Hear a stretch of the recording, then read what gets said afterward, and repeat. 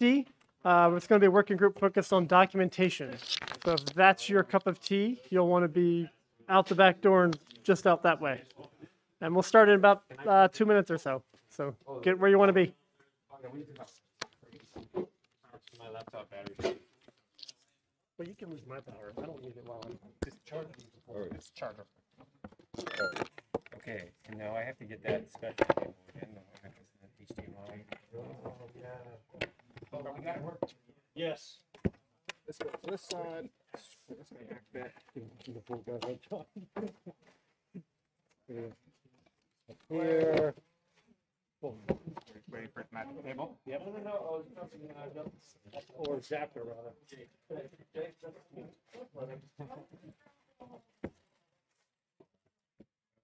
What was it like? It was just an adapter. The adapter. Yep. Didn't work. I don't think it did. Well, we let's can try. try it. Because we don't want to. It was your adapter. And then We- We're not sure if it was that or me constantly replugging the capital wire. So it didn't.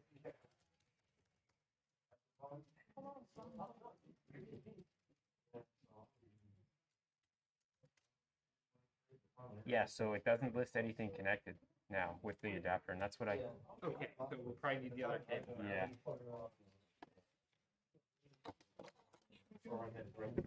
This is this.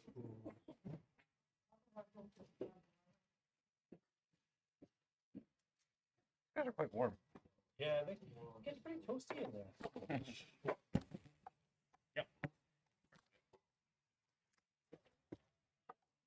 There's HDMI. Cool it first. Tons of space.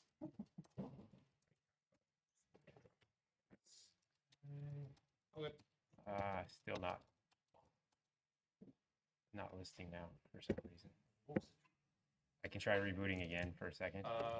No. If you don't try to set it to mirrored, set it to extended. No, I just do XR and R. It doesn't it say. doesn't see It it at all. says HDMI and DisplayPort aren't connected. Oh shit, yeah. So it's only when I plug in directly. Let me see if I just plug in directly or we can just use. Oh, No, I need no, this one. Wrong one. this one, and then change it to. Just a test. Just test. Oh no, it's not. It's not that. It's still not. So I'm gonna have to. Try rebooting with all the cabling connected. Yes. Yeah. Line up all the cabling first, and then, yeah, if you try booting it back up. I don't have this problem with my 220. You do? I don't.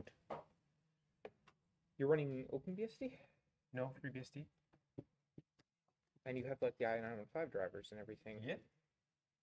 Yeah. Interesting. Let's see.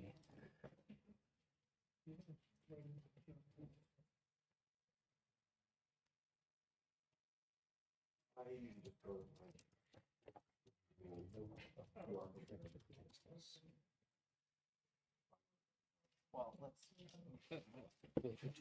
There we go. You seen something?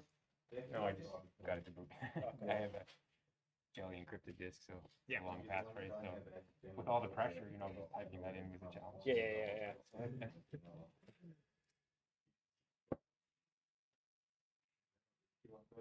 So you got your Okay. number here, Okay. and then did we get to capture on this side? Yeah. Now this will be the thing. Once I log in here, Yeah, that'll be the challenge. I think I think it might have been on all the time. It just was not. Let's see. So now it's connected. XR and R. Minus output. There we go. I'm exactly. We don't get it. What's that? I just did an XR and R. So what happens is it would automatically show up in show XDM. I'd log in and it would show nothing. But then I just put an XR and R minus output HDMI minus same as LVDS1. Is your do you have the 1080p display? Yes. Okay, yeah. And everything should just work. Interesting. Kind of funny that it's not. And it's not doing the thing where it sees a second. No, I wouldn't touch it too much. I think it's just not gonna work. We can probably play with mine. You'll do custom and then. We are repeat last time.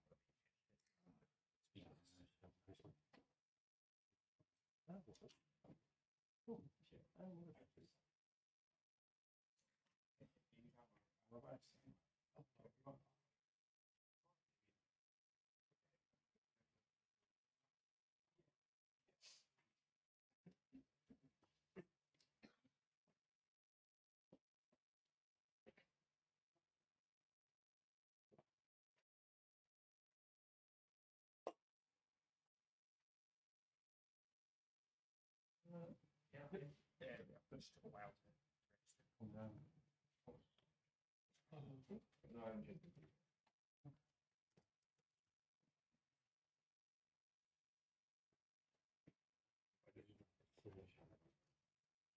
Where should I go, to the Slack channel?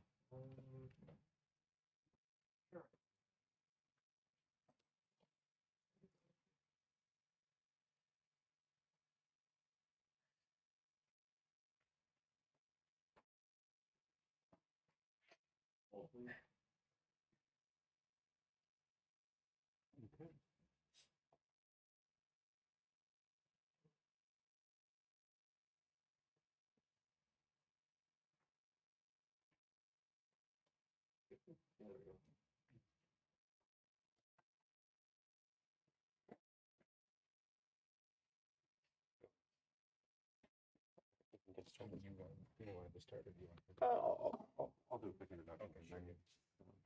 Explain what the session is, and then we'll.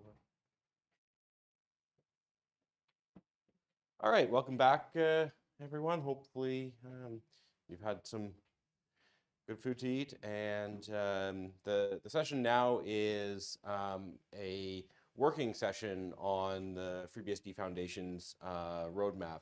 So we presented an initial take on a roadmap, I think about 2-ish years ago, and have worked on a number of tasks that are listed on there.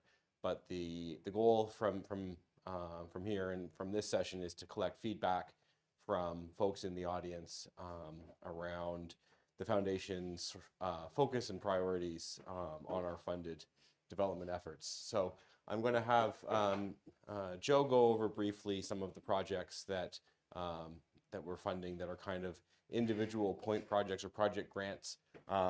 Some fit more or less into the overall theme of the roadmap, but one of the Foundation's sort of ongoing tasks is to fund interesting work that's proposed within the community. So we'll talk about those a little bit, but let me just start off here. So this is what we presented a couple of years ago as the Foundation's initial roadmap.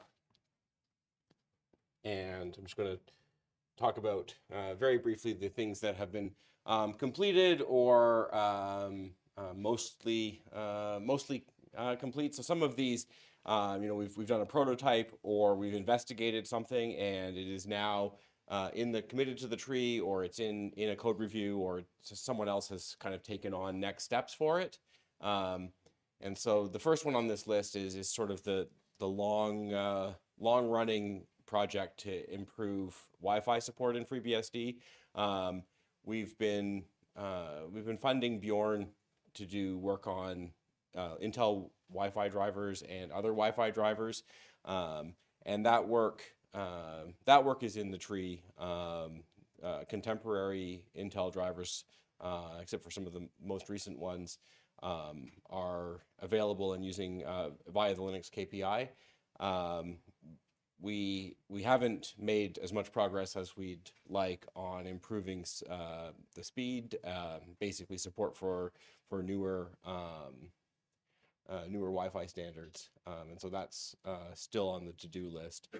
Bjorn's had a few issues that occupied his time, and he hasn't been able to spend as much time as he is hoping to on this to date, but we're hoping that will improve in the future.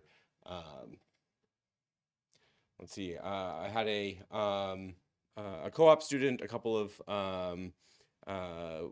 terms ago look at reviving an old prototype of a renewed idea for the FreeBSD installer. And so this was decoupling the actual backend logic from the presentation and using a web interface to drive the installer. This is a prototype that he's published a little document on and is available for further research and experimentation. And I think one of the goals that we'd like to talk about in this session is next steps for some of the usability and installer improvements. We had on our roadmap bringing ARM64 to Tier 1 status in FreeBSD, and that project is complete. As of FreeBSD 13, ARM64 is our second. Is our third in lineage. yeah, it is one of two current Tier 1 architectures. It is the third one to become Tier 1, but We had Alpha Spark 64 for a while as Tier 1. we said they were Tier 1, but they weren't really. This is the second. Yeah, it's the third actual Tier 1. Yeah. I was looking through the history of those, and I'm like, wait a second, what is this commit here that says Core is approved Spark 64 is Tier 1? That doesn't make any sense. Reference Big Indian, I think. Yeah. 20 years ago. So Andy did a bunch of work, and others in the community did a bunch of work to get there. And at this point, there's still ongoing work to be done on ARM64, but it sort of falls under the just the umbrella of work to support Tier 1 CPU architectures. It's not a specific individual project for ARM64 support anymore. And Beehive, the ARM support, we funded Andy to do some of the improvements and getting those patches moved along. That's been a project that's had many different owners over time, and many different folks have been involved. Andy is now at ARM and is continuing to push that along, but that work is in review in Fabricator, and sort of the foundations portion of moving that along is complete, but Andy is carrying on with that, and I foresee it landing in the tree in the not too distant future. We had some Beehive, some issues with Beehive security vulnerabilities that were reported, and we've had John on an occasional long-term contract to be able to deal with things like that when they crop up, and that has been quite valuable for us to address a couple of things that have come up. We've also invested quite a bit in LLDB. We've put a bunch of work into bringing it towards parity with GCC or GDB. There's still work to do, certainly on the LLDB front, but through our investments, it is now able to debug FreeBSD kernel core dumps or live kernel debugging. There's just some work to do that's going to continue on in a GSOC project, but it's moving along. And then the foundation has also invested quite a bit into adding security vulnerability mitigations through work that Caustic and others have done, and provided ongoing operational support to the security team. Joe, do you want to take over the grants that we have on? Yeah, at sure. this point? I can say a little bit. Yeah. Got those.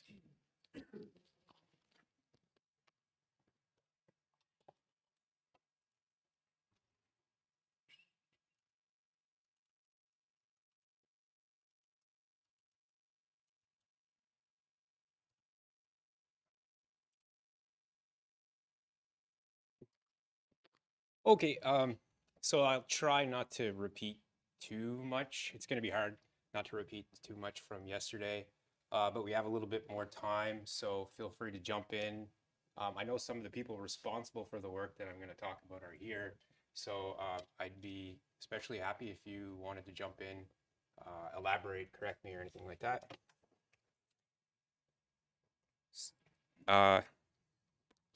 You're gonna correct me on that? No, just not doing it on the back of the room. Oh, okay. Oh, you're not on. Oh, that wasn't my fault. I didn't turn it off. Okay, here we go. Is that better? Okay, great.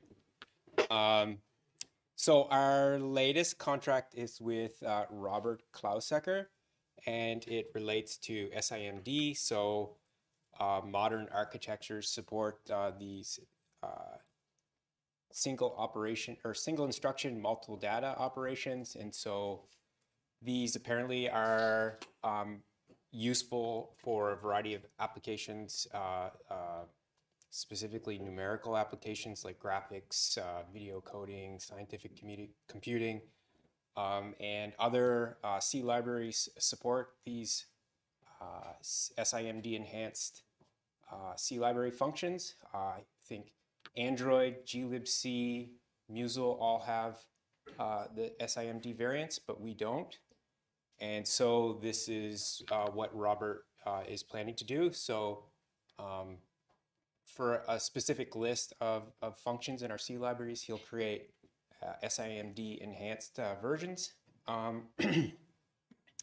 And Robert says that other than the applications we mentioned before, anything that links against our C library should expect some performance benefits. So we're hoping, or the expectation is that we'll get some broad benefits in terms of performance. Jake is a former GSOC student, as I mentioned yesterday. Last summer, he worked to port IGB GPU tools to FreeBSD, and I think you had to tinker with the Linux KPI for that work. This summer, you're going to work with Mark on some capsicum-related problems. So I'm told that for programs that are designed with capsicum in mind, it's pretty straightforward to work with it. But if you have pre-existing applications, it can be challenging to port them over to capsicum. So the first stage of Jake's work is to develop a tool to identify these capsicum violations. And then the second half of Jake's work is going to be to capsicumize different daemons. So I have a partial list here like syslogd, NFS daemons, Ggate clients and daemons, TFTP, NTPD, libarchive. Any other ones that are important that I'm missing? Okay, so that's going to be Jake and Mark's internship in a nutshell. Ed mentioned the summer intern that's going to work on container type problems. So that fits into our container / VM entry into our roadmap. So Nauman just started their work a few days ago, but I just listed one of the first tasks they completed. So it was just a pull request to fix a FreeBSD specific issue in this container monitoring project up on GitHub. And they're also planning to update their CI job so that we can detect these FreeBSD specific problems automatically and earlier. Anything else that I should add for that one? I don't know too much about it. Another intern that's working with Mark is Christos. And Mark, you already mentioned a bit about this earlier, that Christos was a GSOC student for 2 years, if I recall correctly. He first worked with Hans-Peter Selesky to update or overhaul our mixer. And then the next summer, he and Mark together created this new dchase probe called Kinst that allows for instruction level tracing. And Kinst am I correct? It's available in 14.0? Yeah, for AMD64. Yeah. So in this past project, he also did ports of it to RISC-V and he's currently doing also. Right. Yep. And one of the other main goals was, I think you mentioned this earlier too, he's going to implement inline function tracing for this summer. Well, it's already, I see. Okay. his kip is, Okay. so it's mostly done. And what about this tail call optimize stuff? Is that it's listed as time permitting? Yeah, we don't really have to. Okay, yeah, well, yeah, you covered yourself in the or Christos covered himself in the contract by putting time permitting. Oh. Anything else that I missed other than those points? The porting to RISC-V ARM64 inline function call tracing. No, I don't think so. Okay. So yeah, the tail call thing is probably not going to happen just for folks on the stream, but yeah, the ARM64 port's in progress right now, and RISC-V is working and functional as far as we know. So he's also been working on like test suites and so on. So once he's done, he'll start committing some of this stuff. Cool. So maybe there's an opportunity for another project at some point. Enway has been working. So Enway, also another GSOC student, as I mentioned a couple times already.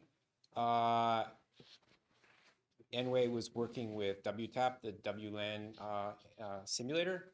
So if I recall correctly, he added, what was it, station, ad hoc, and host AP to WTAP.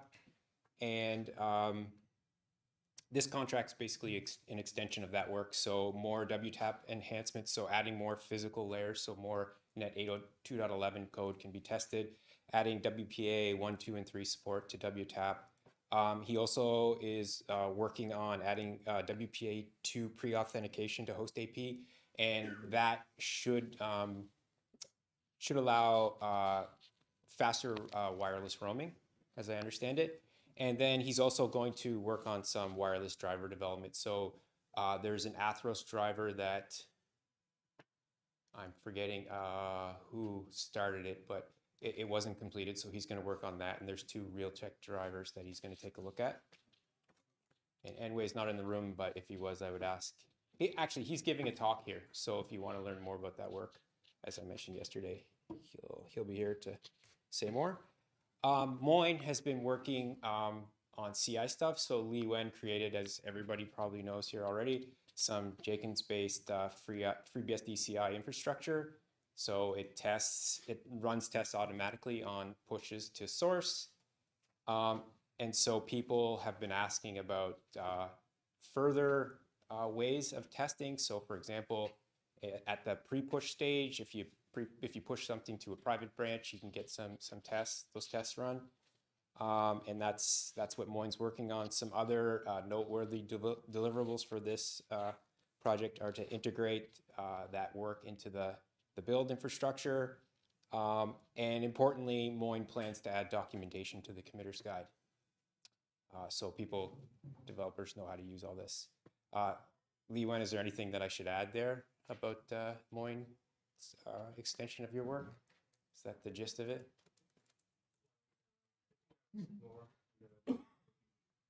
Okay, so Lee Wen just said for the stream he's going to talk more in the working group, which, is that right? Yeah. So which I assume that will be on the stream as well. So Mina has been working on Cloud Init. So throughout this process, I've heard varying opinions of Cloud Init. For better or worse, it's the standard way of provisioning servers in the cloud. So if we want these cloud providers to support FreeBSD, we have to have good support for Cloud Init. So that's what Mina's working on. So before this work, so Mina's partway through the project, but before this work, Cloud Init was basically only well supported on Linux. And so she has a variety of milestones. She has completed the ifconfig parser. There might be a few more tasks there after the fact, realize after the fact there's a bit more work to do. Complete networking class extraction, implement IPv6 configuration, implement login.conf parser, rules for Azure, and again, very importantly, documentation. She calls it productionizing FreeBSD, and she's going to add documentation for that in the handbook. Probably in that same category in the roadmap of cloud and VM or containers and VM. We have a project on OpenStack. So OpenStack is a system for sharing resources like VMs, and Jin is working to allow OpenStack to run on FreeBSD as the host. And part of that work is modifying OpenStack components. So like I think Nova, Jin has modified Nova to use libvirt and beehive. And I believe Jin is getting closer to the point that he can demonstrate and verify this work by creating a couple OpenStack clusters. So he's going to create one for the Cherry team at the University of Cambridge. So they have to share these Cherry Morello systems, and an OpenStack cluster could help with managing those resources. And then there's two planned for the FreeBSD cluster, one for resource management system in the NetPerf cluster, and the other one is for developers. So you can spawn reference machines on different architectures, VMs of different branches, different architectures that can help with testing and development. And so the goal here is just to make it more self-service, so easier for you guys to do your work. Kirk is working on a UFS snapshot project. So as I understand it, UFS with soft updates supports taking snapshots, because the ability to take snapshots was added after soft updates was implemented. But if you're running journaled soft updates, the ability to take snapshots is not there. And so why are snapshots important? You get reliable dumps of live file systems, number one. And number two, you can do file system checks in the background. And both of those things avoid downtime. And so Kirk has two milestones for the project. The first is to enable snapshots for file systems running journaled soft updates and verify that they can be used to create live file system dumps. And that milestone was completed in time. And the second one is to extend the file system checks so that the background checks can be run. And that one's expected in Q3 of this year, is that right? Anything that I got wrong or missed that you want to? Okay, great. And then we have kind of the, as Ed mentioned and I mentioned yesterday, the kind of long-term part-time contracts. So John has been working on, it's basically any type of mutually agreed upon task, but it has been like security and beehive security stuff. And I just listed one of the bug reports that John closed not too long ago. It was an issue, a buffer overread in beehive, and it was submitted by an interesting person, Robert Morris, a professor at MIT, who's known for, go ahead. One of my other ones is Robert, there's a list of all the Robert Morris bugs I'm probably going to try to work through at some point. Yeah. He has some very interesting system that finds memory safety issues. They're all very cute.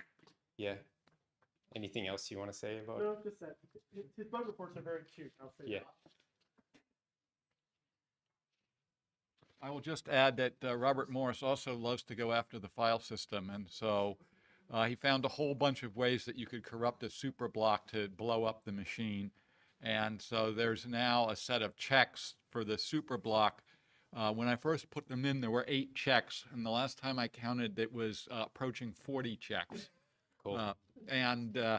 It turns out that one of the things he found was that if you make a file system on a 386 or a 32-bit architecture, and then you move that disk over to a 64-bit architecture, the macro that figures out what the size of the cylinder group ought to be comes out 4 bytes larger. And so if you have a cylinder group that exactly fits, then suddenly a superblock fails. And it turns out that it's the macro that's the problem, and not that, in fact, the cylinder group is too big. But I just, like last week, committed a fix to clean that up. So Cool. And then we've mentioned before that somebody else have something? I was just wondering if that's any relation. So years ago, a Robert Morris perpetrated security incident on the internet in the 80s. Any relation, or is that? That's the same person. Oh, awesome. Still finding things. We still Yeah, he's cover- been useful for 40 years then. Yeah, while we're loving on him, he also found a really cute bug in the iSCSI target when I happened to be working on it that was a remote panic. So, very interesting bugs. Okay, so we've mentioned this again. Mitchell puts in a couple hours a month, I think, on average. On again, it's any type of mutually agreed upon work. I think with the foundation, it tends to be mostly RISC-V. We've already talked about Bjorn. Bjorn also. So maybe I'll just say that from our perspective, I think Bjorn's work has largely been successful in that you can take almost, modern wireless, Intel wireless anyway works on FreeBSD. We don't have the speeds that we like to see, but Bjorn is likely going to have more time, and there might be some other endeavors in the future, but it's on our radar still that we know people want to get those fast wireless speeds. And then Mark, I really, I don't want to, it's hard for me to talk about, again, Mark, we do like any mutually agreed upon work that Mark wants to do. We've had kind of a long-standing relationship with Mark, so we're happy whenever we can work with him. And I think that's about all I have to say about the contracts. Is there anything that you want to add, or? Yeah, the other thing I wanted to add on this slide is that that really the goal with these the focus on here really is to have a long-term kind of relationship, so that in the event that something comes up where we need some expertise on a specific domain, we're able to kind of have the framework in place to be able to quickly get something accomplished within that area. So none of the people listed here are working like full time for the foundation or anything, right? It's either it's somewhere between a few hours a month or maybe quarter time or something like that, depending, or half time, depending on the individual cases. But really, the goal is to be able to quickly step in if there's a need in a very specific. That's pretty much all I have, I think. All right, we can switch back to the other set of slides. I'll try to do this.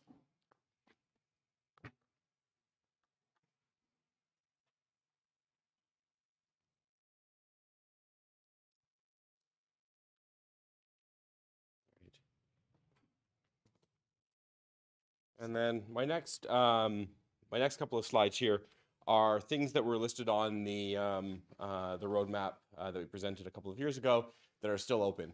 And so, as I mentioned, Wi-Fi, we have ongoing bug fixes, of course, but also improved newer standards on the to-do list still.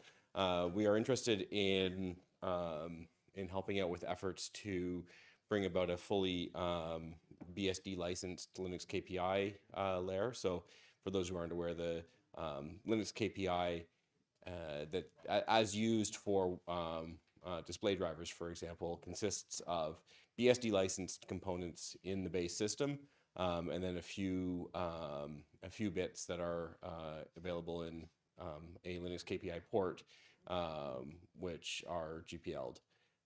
And so our goal is to provide all of the interfaces that are needed by the display drivers in the base system Linux KPI. And so far, that work has been done outside of the foundation, but it's something that we're very interested in and are willing to invest if necessary. Package base is another case where the foundation hasn't invested significantly to date, but it's an area that's that we see as important and are willing to continue or willing to invest as well. We had Thunderbolt and USB Thunderbolt and USB 4 support on the roadmap with a potential developer identified who is no longer available for that work. And so this is something I think that is still going to be important moving forward, but we will need to find a resource for it. And Joe's passing the mic to Warner. So there is some work that is circulating in the community. Is that the work that this individual started, or is that something else? I'm not aware of recent. This is about a year and a half. Yeah. So I mean that work exists, and certainly ought to be used as a starting point for whatever happens. But I'm not aware of anything happening. I'm not either. Yeah. I just was wondering if. Anyway. Yeah. There's certainly no desire to avoid using anything that exists, but I think there's quite a lot to do. That's my shipping container on the slide here. We've had a long-standing interest in containerization, improved containerization on FreeBSD, and I think on the roadmap a while back we had an initial period of investigation and research, and I think we're at the point now where starting with a co-op student this term, but then moving forward, looking at scoping specific projects for improvements that are needed. I have overlay file systems in Union FS on the list here. There's some work it seems being planned out that should move things ahead there in the not too distant future. So that's something that might happen independently. Who's leading that for container? The room mic is apparently not working. So the question, Mike. They just asked if you can. On the stream the Blue light on? Its blue light is on. Talk into it. Testing. 1, 2, 3. Yeah, sure. Okay. The room one's definitely quieter though. but it works. Yeah. So room 1's ambiguous to me. You mean the one on the stream? No, yeah. Yeah, That's the mic that you have. It doesn't do anything in the house. Yeah, that's right. But we can keep going. Just maybe repeat the questions, and we'll be happy. Okay, you were live. Keep going. You can hear me? Yeah, I need signal from you, please. All right. How's that? Yeah, you're fine. Okay. Keep going. I don't know what's going on with it. But you can just repeat questions for now. Yeah. We'll do it that way. Yeah. So on the roadmap we had installer work, and that's something that's still open. I think let me just see what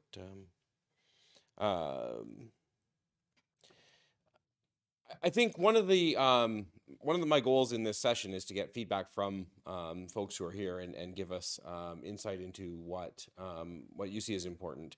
But one of the goals I think for the foundation over the next while is basically the high level idea of reducing friction.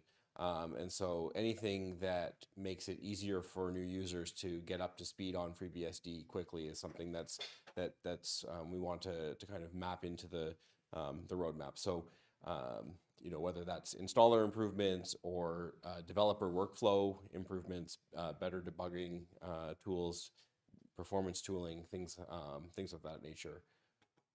So some additional items that are still on the roadmap. The long-standing RAID Z expansion project is unfortunately still open. We're in some discussions to find other developers to wrap up the final review and integration And I really hope that we can make progress on that in the near future. We're continuing with proactive security items. So things like the capsicum work that Joe mentioned falls into that broad umbrella. Making performance tooling more easily usable to end users is productizing it and improving it is something that's also of high interest. And then I basically just have some updated versions of the same slides that we've presented before. It's largely the items that we've just talked about what's still on the list. But I really would like to get feedback and ideas from folks here as to kind of where do you see gaps that are not being filled in the existing community? Where do you see investment being important? And we'll try moving the little mic around and get feedback from the stream if Is the mic available? Yeah, that is.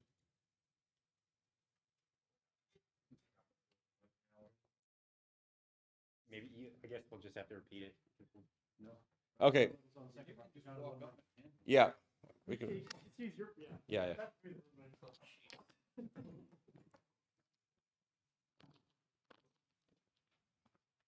Okay, so all right, so I'm on Discord. We got Sean Webb just reiterating that Thunderbolt support is going to be rather critical.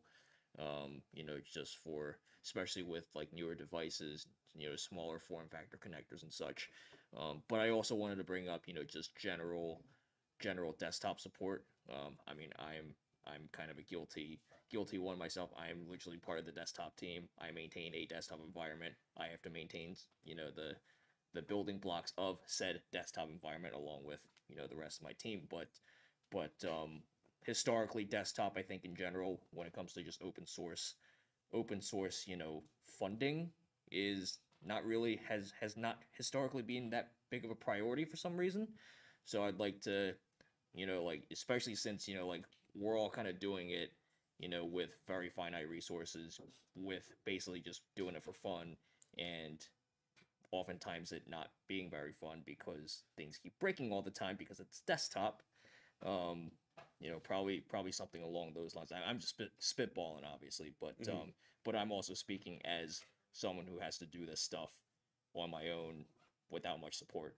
So. Yeah, I think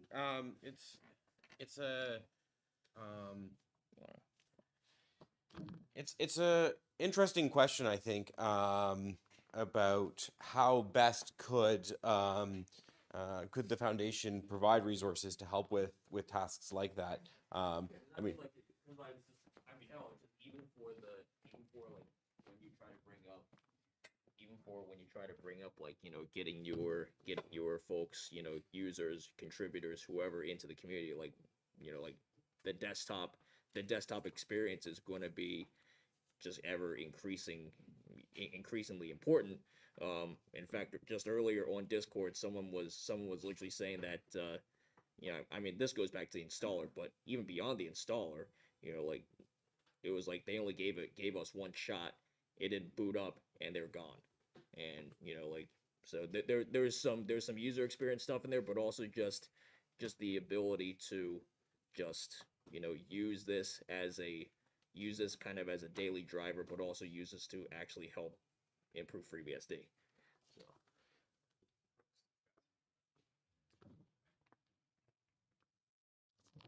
On the desktop thing in general, I saw some commentary from the lead of Asahi Linux a couple days ago talking about why they picked KDE and why are they doing an opinionated installer. They're basically saying we're putting all of our effort into one thing. We're customizing the one thing. You can run anything you want, but this is what's going to work, and this is the community that we've had good luck working with. And we're not going to screw around with weird niche window managers. Sure, they're great for a lot of people, but they're not great for the average user. You know, if we don't pick anything, then we're bad at everything. So we should pick something, and it should be KDE. I think I think that's an important point. Brooks, one question I was wondering, do you have any insight or feedback from Cherry BSD desktop experience? I mean, we have in our installer, we install a meta package that installs a fully memory safe KDE desktop environment. And we're using KDE because it's modern C++, built on Qt framework. There's a lot of advantages using KDE and Qt from an API perspective. You avoid a bunch of the worst things about POSIX. And they're wrapped up in nice APIs and whatnot. We think we're going to be able to do some interesting things with compartmentalization and better communication. And then we also install actually a second meta package, which is the few things that we don't have support for, which is basically to say Firefox and Chrome. We don't have ported yet. Chrome's coming, but any week now. We do have some experience dealing with glib, and the experience. In the Cherry context, we also have some experience trying to deal with glib, and the Qt KDE code base is just a lot less gnarly. Say it that way. So just on this front, I'll remind everyone that we just hired a new userland developer, and if you look at the job description, a lot of these things are on there. I mean, it's not to say it's one person, it's Pierre, but it's on our radar. We know it's important. We agree it's important. Just reducing friction for new users is really important. We agree. You want to say something?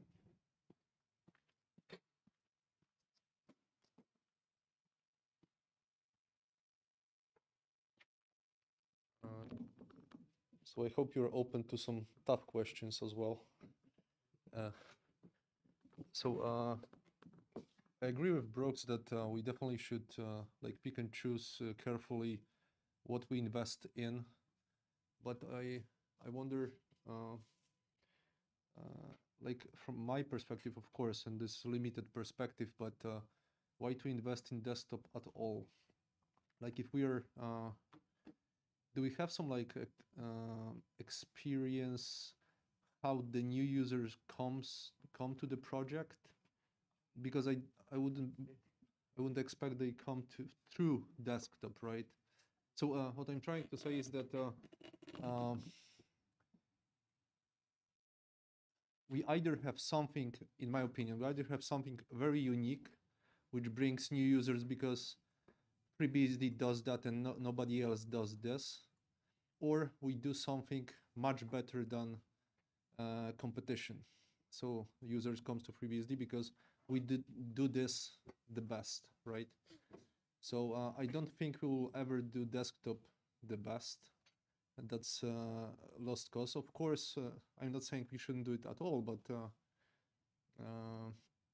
definitely I agree with that. We should, from my perspective, I think we should find some niches. Like, for example, storage. We have ZFS. Linux leaders have problems with ZFS. So being able to have the best file system on the market, it's nice differentiator in my opinion, and also maybe other stuff, right? But I'm not so sure about the desktop. I was having FreeBSD desktop for a long time, but I gave up at some point, like many of you. Yeah, I think there's going to be a few comments on this, and so I won't say anything just yet. I'll pass it around to a few people. Yeah, so I guess I would say I had Pavel's opinion for a long time, and I still mostly have Pavel's opinion. But I will say that with Cherry, we've introduced 75 companies to FreeBSD as part of the Digital Catapult's Technology Access Program. For those people, the easiest thing for them is to be able to install a desktop with a reasonable development environment and get started porting their code. and they're finding that really easy. They're liking it better than it being a server, or worse yet, a dev board. And so it seems to be pretty valuable to give them something they're reasonably familiar with, they can get up and running on, and get going quickly. And so, like, in this case, being the best isn't necessary. It's to have a reasonably low friction environment. And in our case, we only have to support one board. We wrote the graphics driver. So we've got a lot of advantages there. We don't have the problems that FreeBSD as a whole has with every rando laptop in the universe. But is that the user don't come to FreeBSD for the desktop. It comes for other stuff. yeah, But being able to use desktop easily, like, lowers the bar. it lowers the bar. They have a fairly short cycle, I think 6 months, basically working on Cherry stuff. Many of them, though, have asked to keep the boards, so they're running Cherry BSD, which is FreeBSD, and they're continuing to use it, integrating it into their CI environment and whatnot.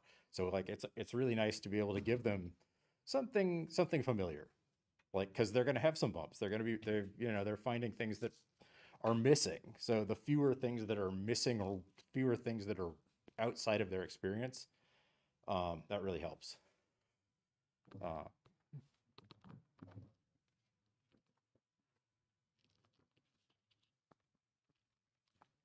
It's the mic.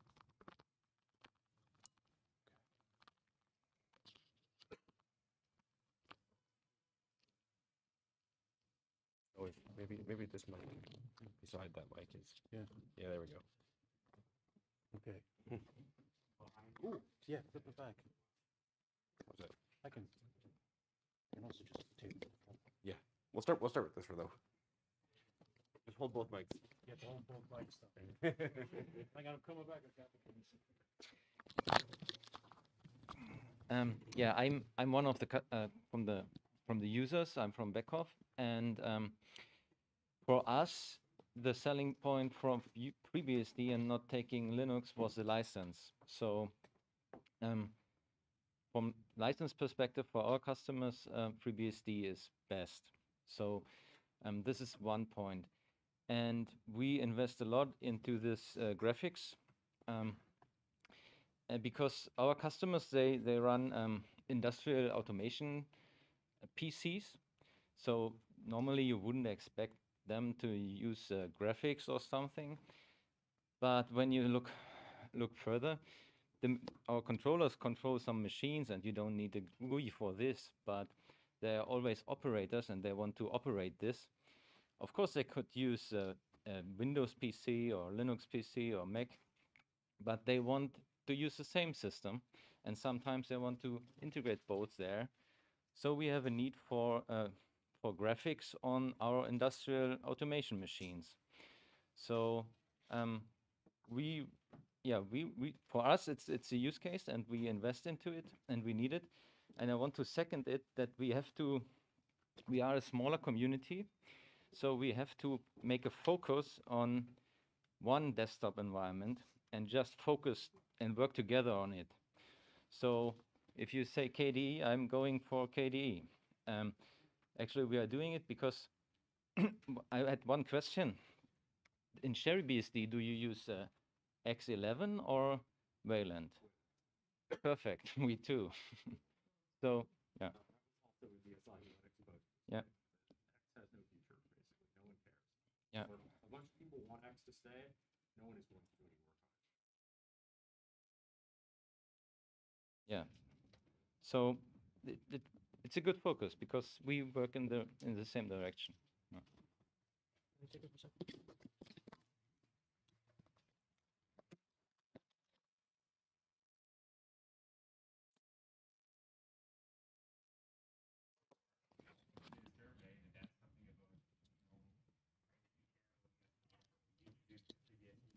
Check. I have some additional. Yeah. I'm sorry, I will come back. Yeah, so I have to keep shouting Discord out because they're providing some good commentary alongside everyone else here. But I'll also intersperse some of my own stuff. But Yeah, I mean, just yeah, Sean also says again, some stuff about also lack of marketing. Like there's also just so actually to expand upon that, there's actually a couple of YouTube like FreeBSD specific YouTubers in Discord. They actually make content literally about how to do desktop type stuff in FreeBSD. So there's a bit of marketing going on. But even though when you actually search on your favorite search engine, you'll see how to do X in Linux, stuff like that. But really, just I mean, when it comes to just even getting newer folks into our community, I mean, Discord is probably like these days, Discord's probably one of the biggest one of the biggest sources for them. And the mindset is very much different than probably what a lot of us kind of came in like a lot of our villain origin stories were. So, but I think we can still have a kind of a diversity in desktop environments. I mean, KDE from from my perspective is very very heavy compared to some of the other ones. Um, you know, different environments, they all have different attributes. I mean, I use Cinnamon, I maintain Cinnamon, um, stuff like that. But you know, I was gonna get where I was going with that, but but just yeah. I'll I'll remember at some point. So one comment that I wanted to make is that I mean, I don't think it's the foundation's intent to either um, to say, we want to make FreeBSD the absolute best desktop operating system. Like that's not why I was trying to go.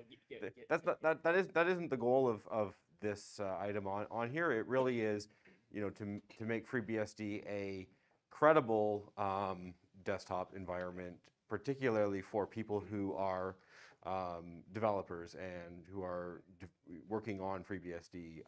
That's sort of, that's our the primary motivation.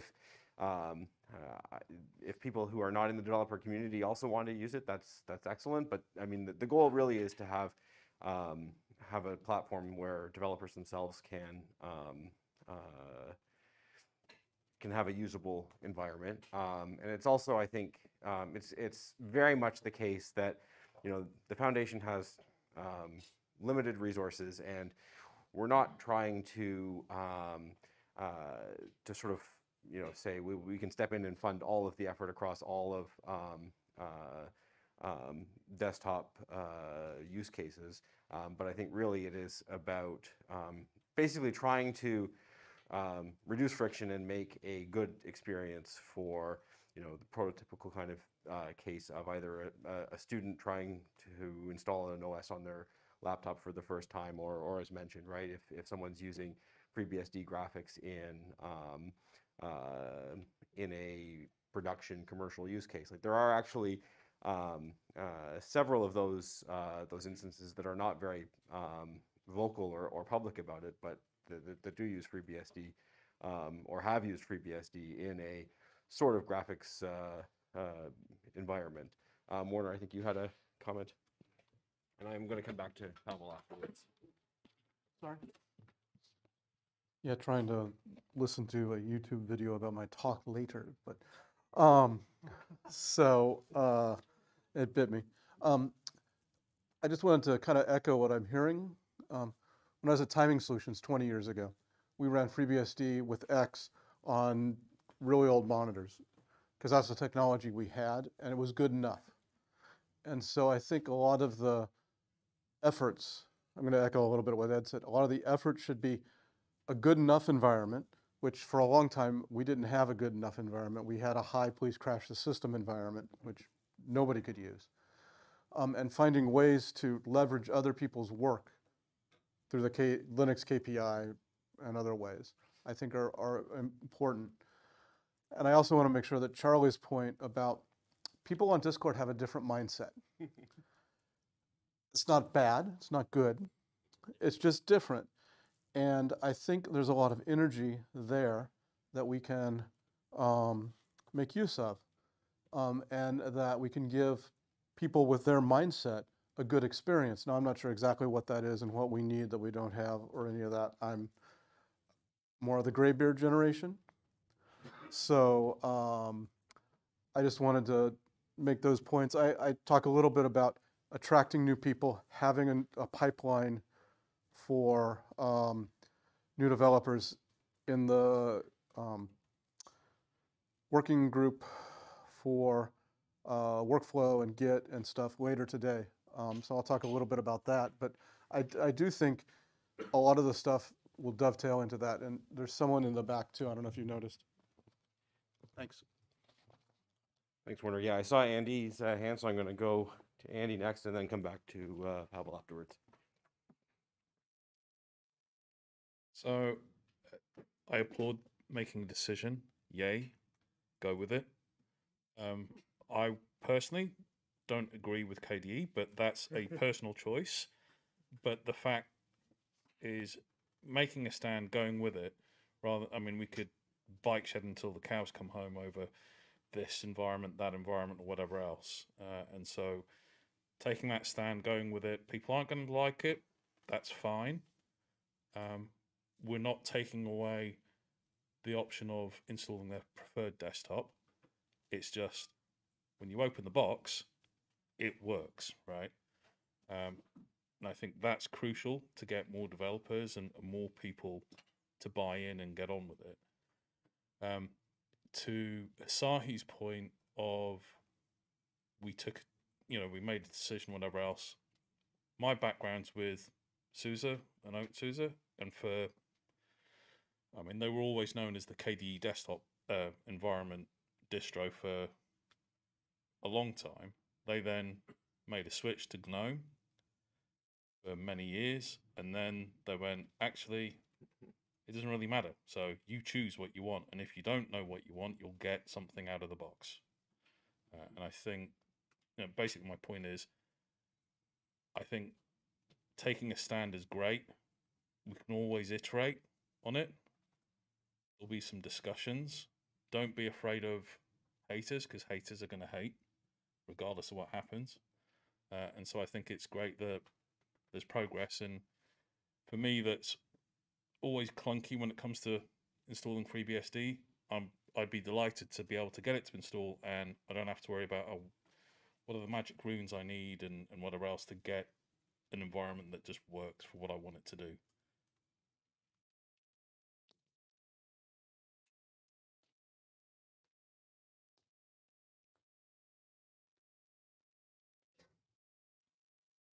Thank you guys for the comments. I feel convinced.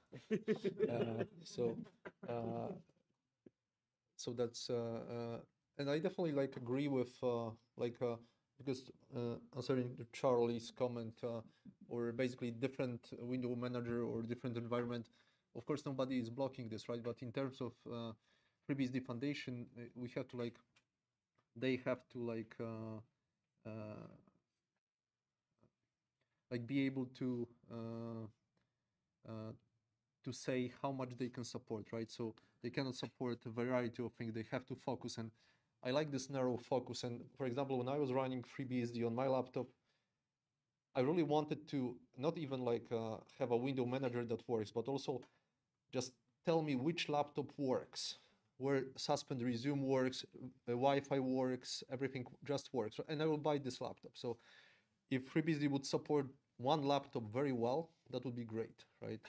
And not 10 laptops barely, right?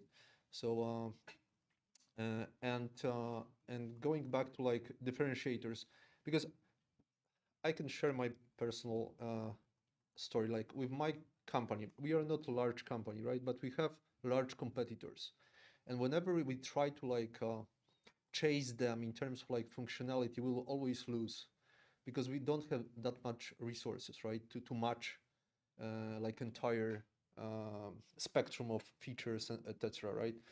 But I definitely see in open source, I remember even before I started with FreeBSD, that FreeBSD was really have really great SCSI support, and I think that's because of Justin's among others. So And I remember this was a differentiator that FreeBSD was really good at storage at some point, and people were choosing FreeBSD because of that.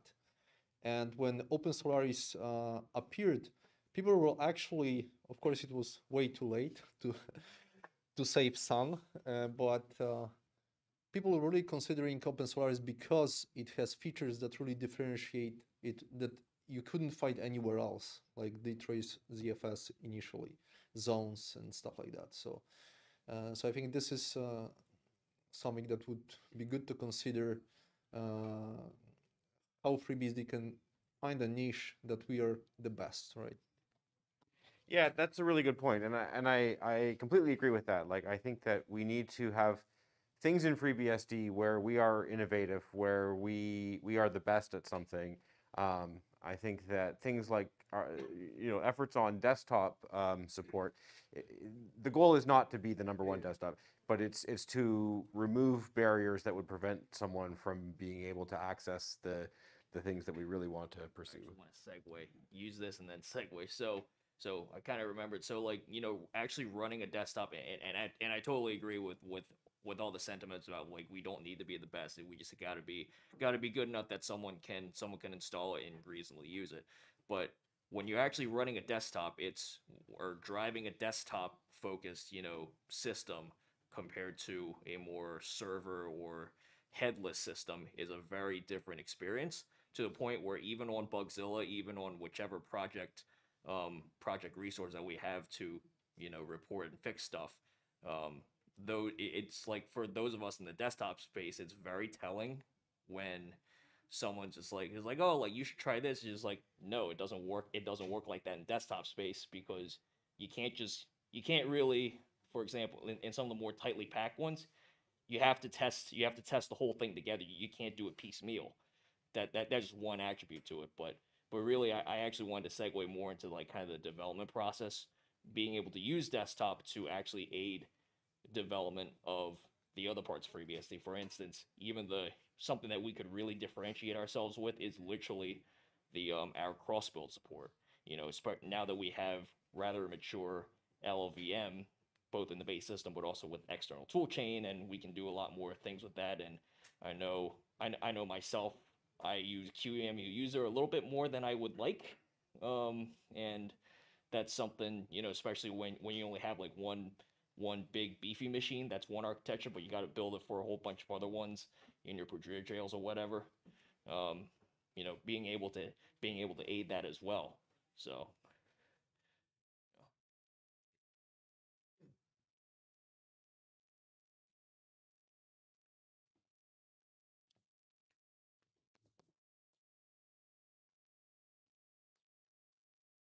So just want to say something to respond to Pavel.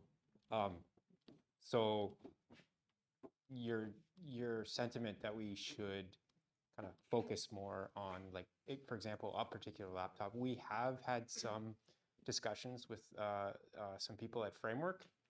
Were interested. They kind of fell off for the last couple months.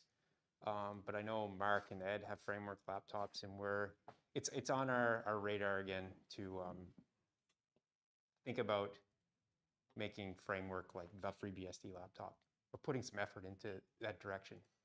The other thing I would say is that I think we've made a lot of headway. What do we really want? Most of us, it's a browser, a terminal, and an editor. I think we've come a long way if we just have that.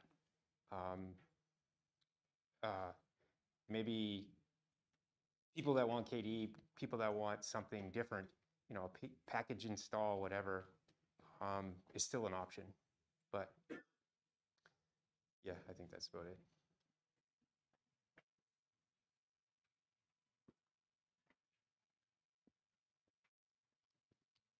All right, I think that's about the extent of what I have for the slide content that I wanted to go through. We do have a few minutes left, so if there's any other discussion that or comments that people want to make, I'm happy to pass the mic around a little bit more. If there's any areas of interest that you think are not represented in what we've talked about but are important, I'm happy to hear about those as well.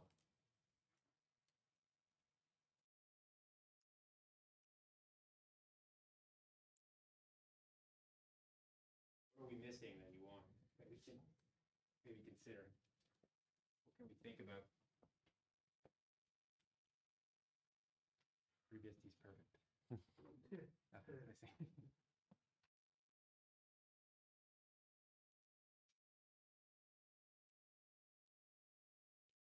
Okay, well, in that case, then thank you for your feedback and input in this session, and we'll have a little bit of an extended time for just hacking and development and such.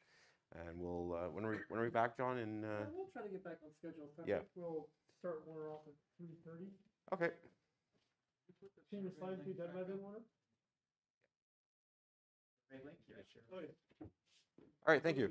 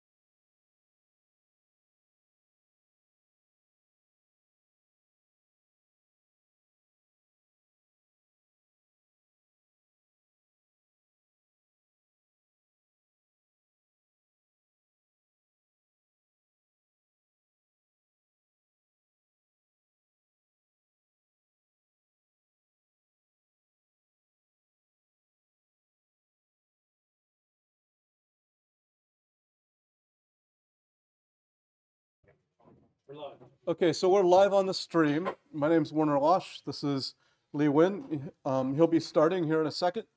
We've got our slides, or at least Lee Win has his slides. I'm not that organized yet to have my slides here. I'll put them up after the talk.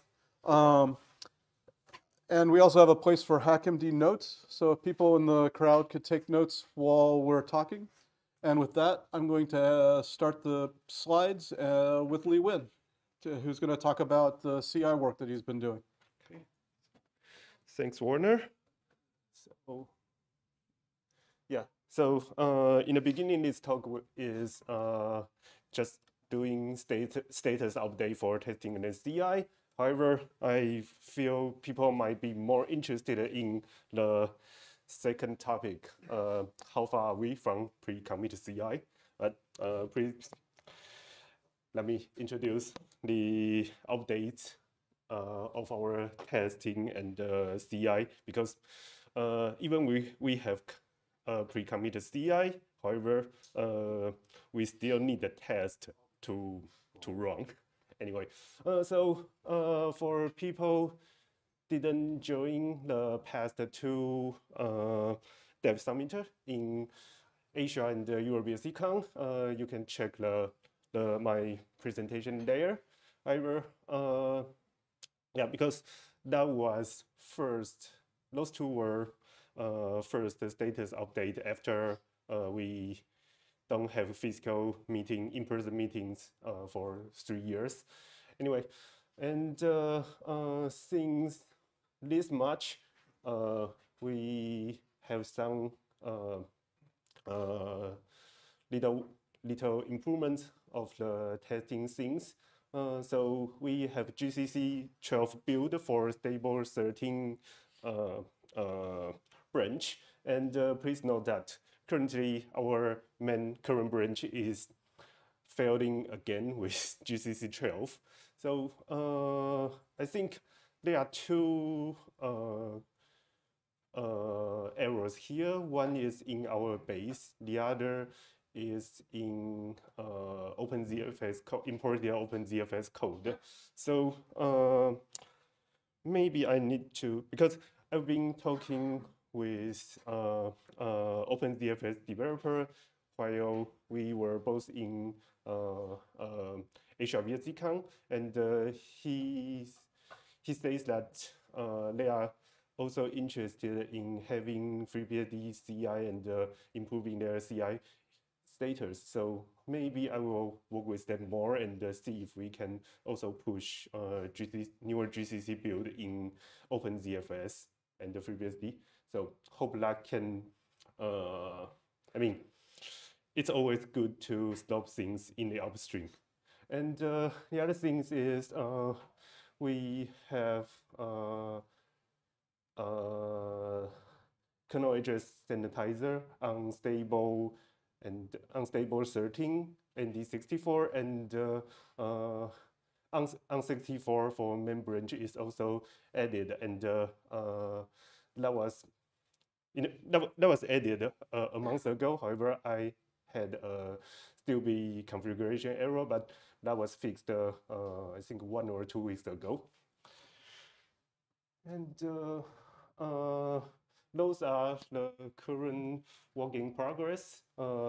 I am trying to adding new hardware to not only adding new hardware in our cluster, but also talking to many people about using cloud resource or other building resource from other organizations. So because we for doing tests, always lots of computing power needed, and we also want to enable some non-x86 architectures test. Currently, we do have tests for non-x86 testers, but that's running on QEMU, and it's very slow. One full test run could take about 12 to 16 hours. So we can only do that once a day.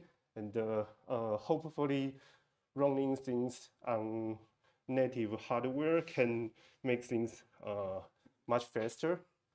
And I'm also trying to add more jobs for different testing requested by other people. So please don't hesitate to submit a PR to FreeBSD report on GitHub.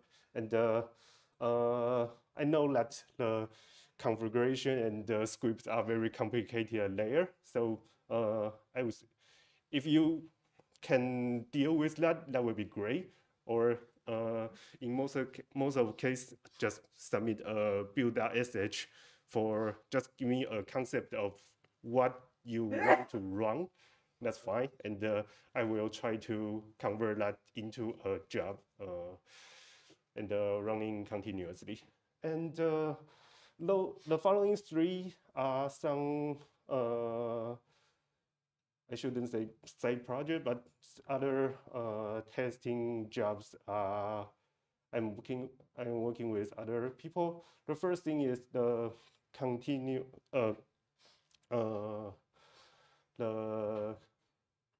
task of our GStack project last year, and one of the use to have WTAP, our wireless simulator.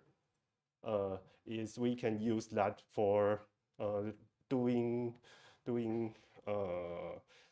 for writing tests for our net L2.11 stack. So there are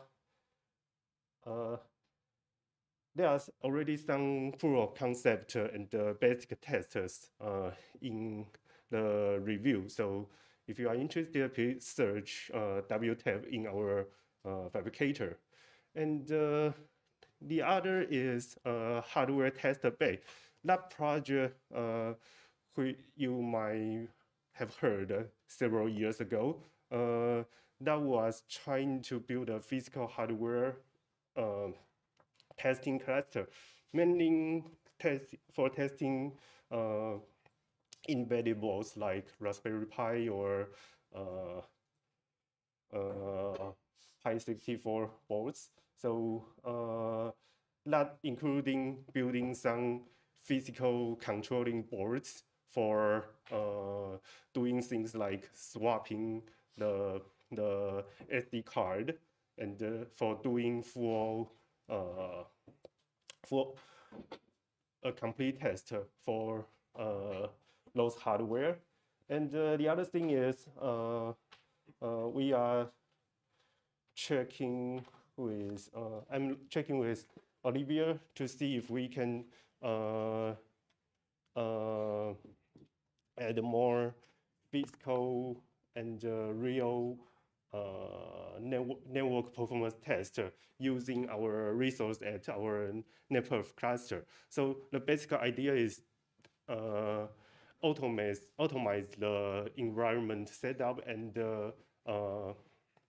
system installation and run some network performance tests like packet forwarding or NAT or something like that. So that's an effort talking with Olivia, and that's also stored a while, but we resume our weekly meeting for discuss how to do that. Okay. So how far from having pre-committed CI? So that question can be answered in different labels. So I know that people, when hear pre-committed CI, most people image a full automized solution, just like a automaker check while you submit a pull request on GitHub. I would say that includes many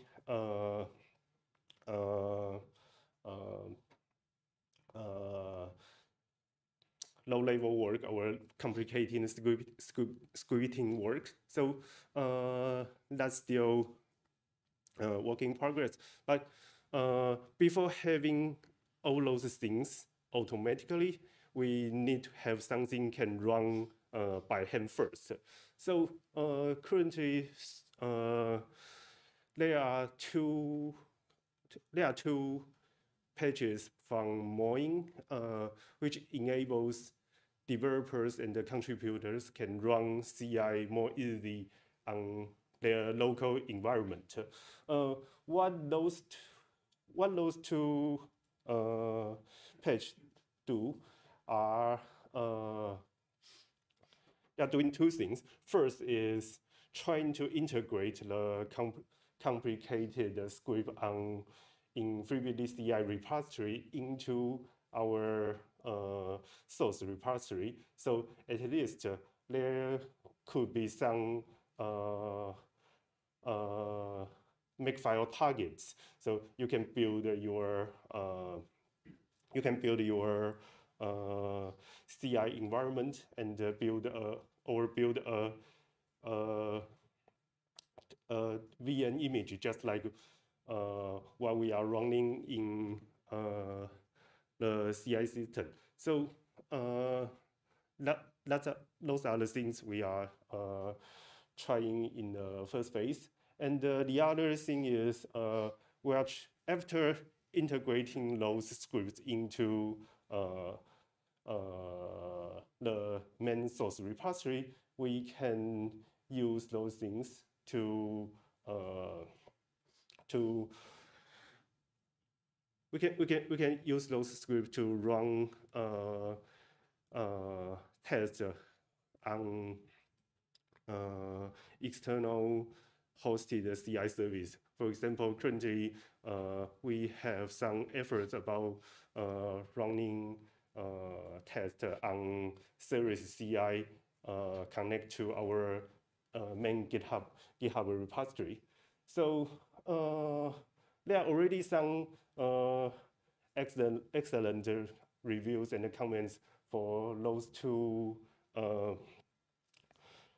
two pages. One thing I'd like to remind or suggest is let's firstly just focusing on the layout and the mechanism of this workflow. Let's just ignore the dirty or workaround parts of what's, I mean, if you look at those scripts, you will see lots of scripts from FreeBSD CI repository, such as disable invisible tests or doing some system adjustment for just for fulfill some test requirements. I don't think we need to focusing on those things at this point. So we're just focusing on things like building test virtual machine image and how to launch, how to run those tests and how to get results. But the test itself is that's also an important task, but that can be treated separately. So again, please test and give feedback of those tests from the work from Moin's work. And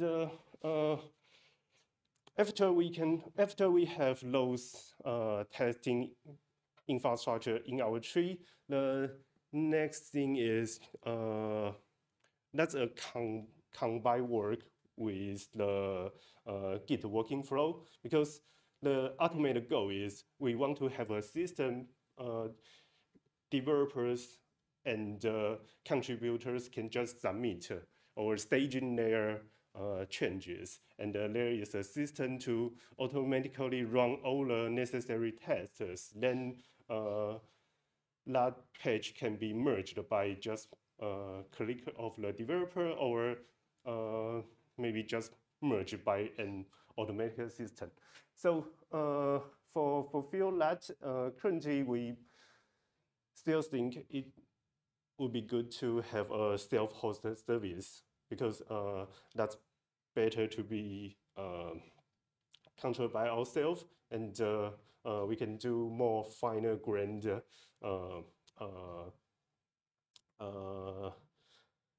adjustment or control of our things. So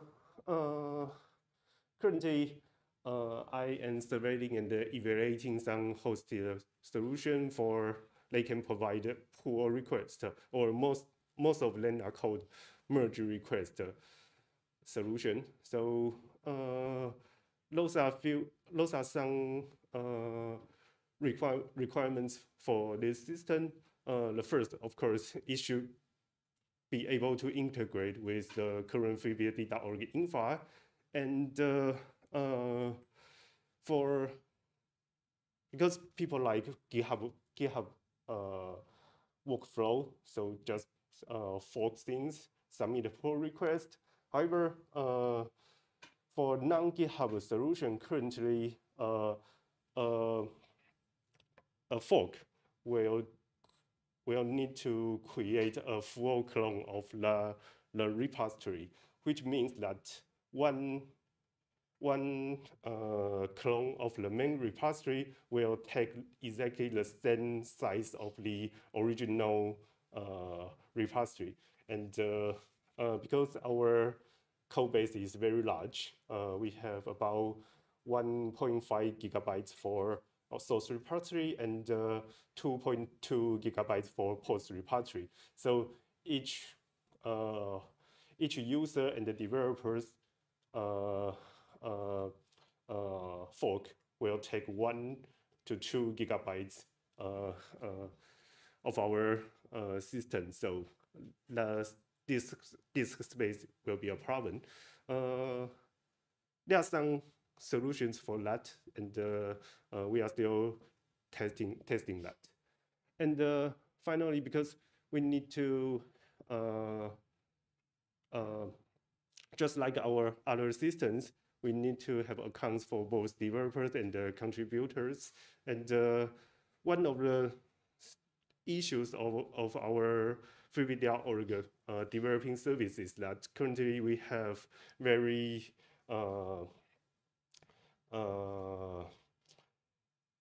not centralized authentication system, which is honestly be an issue for that. So by taking this chance, we are also looking at our single sign-on solution for this. So all those efforts are not telling. I mean, those things are just a survey and evaluation task, which is not telling people this is the direction we are going to do. This is for helping the working group to understand what things may look like, and helping them to figure out what are the things we really want. So I hope I can have a beta, or maybe it can be just called alpha testing system by the end of this quarter. In the beginning, it might just give developers to check, but over time, we have to open public beta testing for not only contributors to test on this system. After all, having this system is trying to reduce the friction of contributors to submit their contributions. So, so not only for source, we are also checking for documentation and the ports. So we may, just like our Git migration, we may also use documentation repository for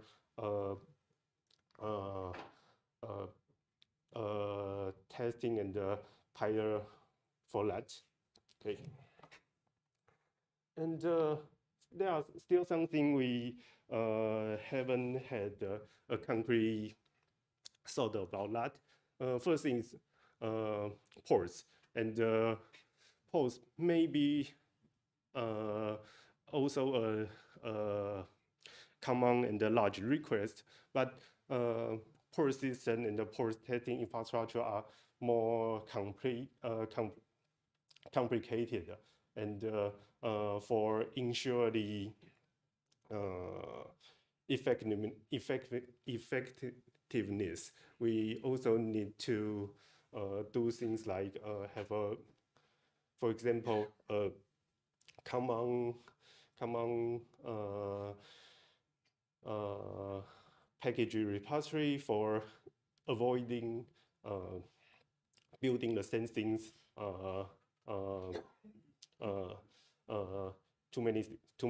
too many times, because everything related to LLVM or Rust could cause testing a port taking a very long time. And still, we need to check how to decrease the difficulty of setting up and run tests in the local development environment. I think currently what the proposed solution from Moin, the 2 pages we mentioned earlier, is a very good start. However, that still need to take much resource, and can only run from virtual machine. So over time, our hope is trying to lower the hardware and requirement of that, and trying to have some lighter weight solution for that. So that's one of the wishes we'd like to see in the future. And again, just having a CI system, automatic pre-commit CI build testing system, without having stable test is not enough. So still, we need to spend more time on improving our test suite quality. At least we need to have a stable, reliable test base. That's still, there are still, I would say, still many things can be done here. And finally, one thing we can consider is to categorize our current test suite, because currently we have various types of test cases in our test suite, and that's also one of the reasons our test suite are not very stable. So in the future, we may need to categorize and separate our tests for categorize them into things like doing smoke test, so developers can run it to have a quick status check of their changes. And we still need to run full functional test after smoke test complete. And maybe just maybe one day or longer time, we can run stress performance test for and tracking the performance or other trend over time to ensure our not only the correctness, but also the other other things like performance, speed, or so. So the current status of the things I'm working on is, again, the first phase of Git migration is done. However, I should say it's almost done. There are still some rough edges needs to continue working on. One thing people asked for a long time is what's the status of our Git commit hooks after migration from Subversion. So those things still need sorting, and we need to improve and do some unify for those hooks, both from local side, like currently we have different commit message template in 3 repositories. That's better to be unified and have implement the current suggested practice. And from the server side, there are some hooks need to be cleaned up and adjust for some requests. One of the things is people would like to see the commit mail sender is from the author field of a Git command instead of the committer field. That's one of the things we need to discuss more and modify our hooks. So those things are still working on, but should be completed very soon. Not directly related to workflow, but there are some advanced Git feature, not necessarily the security features. We want to integrate to our current workflow. One of the things is like a commit signature or even signature on the Git push comments. Those are the things we want to check and try to implement in our system. So those are the things we probably want to implement in our project, and that's also why we probably cannot use current hosted solution, because those things are not directly supported by current popular services like GitHub or GitLab. So again, we are setting up the testing service for evaluation. We already have some working staging servers on in FreeBSD data cluster, and as I said, could be open for private test by the end of this quarter. So for some technical details, we are currently checking Git because currently it looks meets our request most, and we do have some developers and users, contributors are familiar with this, so we may check it first. And one of the things is it supports a workflow called agit, and we probably don't need, and we don't have to apply the full agit workflow, but at least it can it could solve the fork hell problem from most hosted Git solution for us. So the basic idea is for enable that, we can let developers and the users to just create a pull or merge request. They're basically the same thing, just different terms, to our main repository without creating a fork first. So that's one of the things we are testing, and we are still working on solving the issues of other FreeBSD.org service to solve the integration and the authentication system solutions.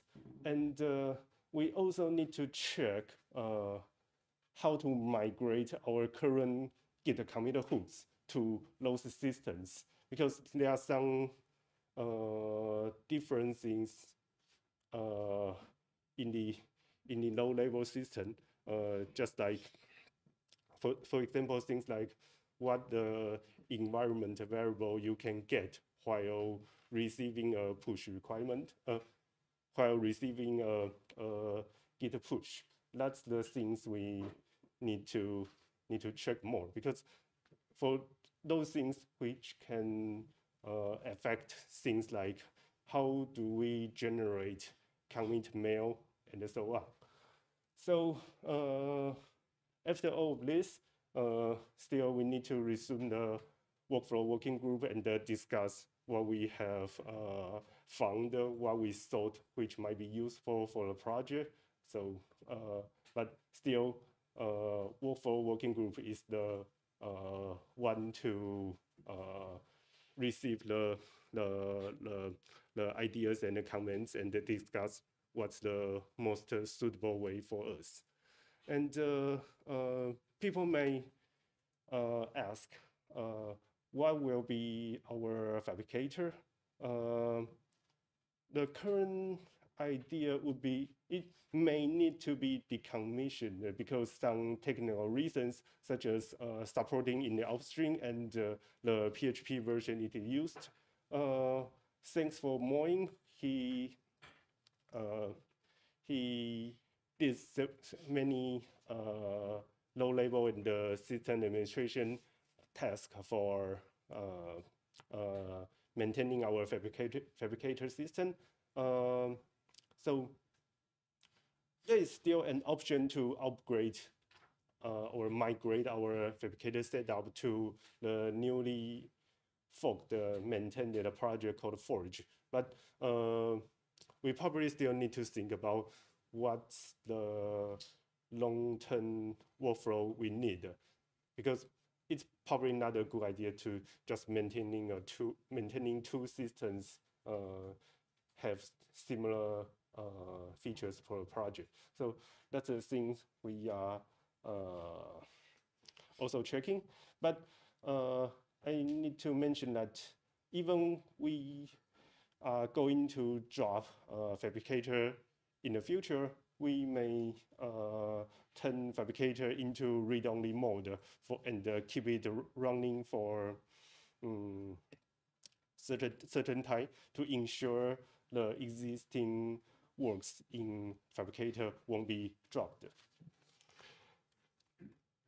Okay, so finally, as I said, we need lots of efforts for improving the testing in our test suite and the CI system. So please help to check the current open ticket assigned to FreeBSD testing at freebsd.org. And if you are interested in helping the survey of the solutions we are going to use, please join the Git convert channel currently on FNet and also bridge to Slack. So for further discussions, and the last three arrows are some information collecting or some idea of the current CI systems. So hope people can help contribute for this. I would mention that the first two is also very important because I think for our CI work, it should not be limited only for testing FreeBSD, But I also like to see we push FreeBSD testing to other projects to let other projects can test FreeBSD while their development. So we don't have to, we don't, I mean, because currently in ports, we sometimes have to porting a software after they released. I hope that in the future, those software can release along with FreeBSD support by default. That will be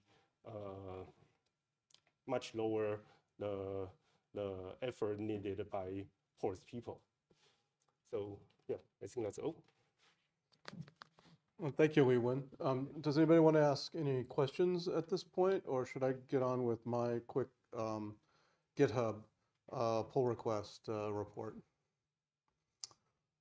Okay, GitHub pull request report. Thank you, Wei-Wen.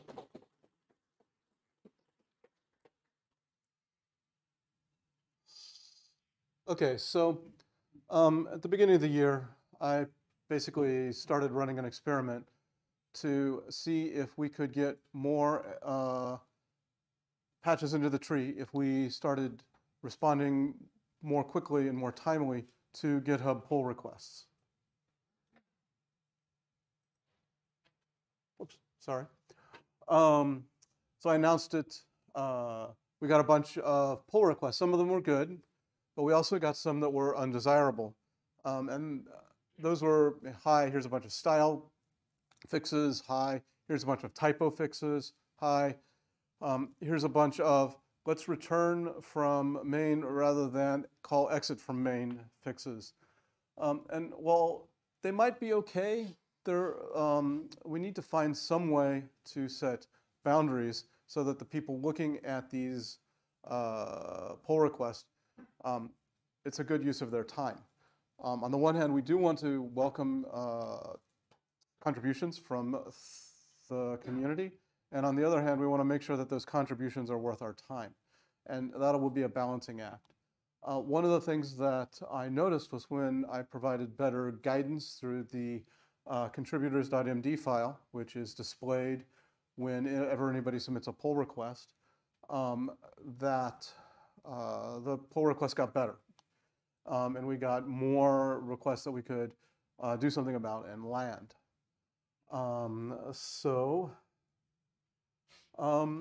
In the FreeBSD project, we've had about 3,000 commits since January. 3,044, I think, was the number on the local repository I had that was synced through noonish today.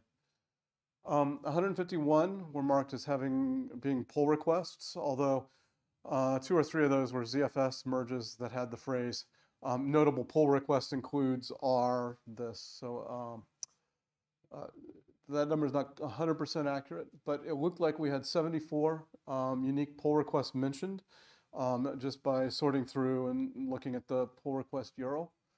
When we started the year, we were at pull request 635, and now we're at pull request 745. And what that means is we've had 110 pull requests in the last 4.5 months. There are 25 that are still open. We started the year with about 100 open. So we have a little bit of a backlog. About half of these could be committed. A couple should just be closed, and the rest are kind of in the in-between zone. Maybe it'll be worth it if the author makes a couple of small tweaks. It's almost ready. It's not worth rejecting, but we can't commit it just yet. And so right now, the oldest is from November of last year, which is getting up to be about 6 months. I hope to have that one closed soon. The second oldest one is from January. So we don't have a huge long tail of old requests. So that was beneficial. For the pull requests that needed work, when we provided feedback saying, hey, do this, this, and this, that's crisp, actionable, and specific, the pull requests improve. When we maybe suggested that this or that should happen, the contributors had trouble reading our minds. So this kind of mirrors what we know from other management feedback operations, that if you tell people exactly what to do, they tend to do it better. Also, if you notice, the numbers don't quite add up because some pull requests resulted in multiple commits, and there's not exactly a one-to-one mapping because we didn't mark everything well during the experiment. We had 7 or 8 people landing pull requests, which was good. It was good to see people, another couple also provided feedback. And that was good to a point. So what we learned from this is fast feedback is critical. If a pull request comes in and you get something to them within a week or two, and you can iterate quickly, that means that the submitter is enthusiastic, and any enthusiasm they have will not be lost by us ignoring it for a while. This is something we all kind of intuitively know. We've been hearing for years about I submitted this fix and it was no good, or it was good, but nobody paid attention to it for 3 or 4 or 5 years. And so that's the sort of thing that we need to, whatever tooling we use, whatever process we have, we need to try to avoid, because that not only squanders any improvements to the system we might get, but also squanders a lot of goodwill from the contributors. We need to probably tighten up the guidance that we have for contributors so that it's clear what we accept, what we want to do in a particular venue. Having good guidance will get us better results and make it worth our valuable time better or more, so that we can provide better feedback, provide more focused attention, because the things, the requests that we get will be closer to what we consider acceptable. Good funneling to the right tool is also required. We get a lot of bug fixes in Bugzilla, but they're hard to discover and they're hard to get in front of the right people, so they tend to languish. This experiment was an attempt to try to get those sorts of things in front of people quickly. So, oh yeah, that's clearly a bug fix, I can fix that. And it was my hope that we could do several hundred of these. And it turned out that we didn't get a lot of good requests that were easy, no-brainers. We got a lot of them that were in the in-between zone, and there were several in the, I don't even know where to begin. I don't even know how to tell this person, this is never gonna make it in. Because I don't want to just say that, but, so part of what we need is good guidance for reviewers on how to say, hey, yeah, this submission that you've done, it looks good, but it needs to be split up in these ways. Or the submission we're not interested in, it's just a style commit. We usually don't take those, and find some way, kind of a scripty way for some of these things to mention that without being insulting or turning off the contributor. There's also quite a bit of friction for, if a patch came into Bugzilla, getting it into the source tree is a multi-step manual process. If it comes into GitHub, it's also a manual process. There are few manual steps. I wrote a script to help with the script things from GitHub, and it helped me a lot. I was able to land most of the pull requests I did within just a few minutes, because the script took care of all the mechanical details that we like to have in our commit messages without my having to sit there and type them all individually. But the tooling isn't quite there yet. There are details that can be missed in the conversation that takes place on GitHub that you're not going to necessarily see. The tooling isn't going to alert you to them.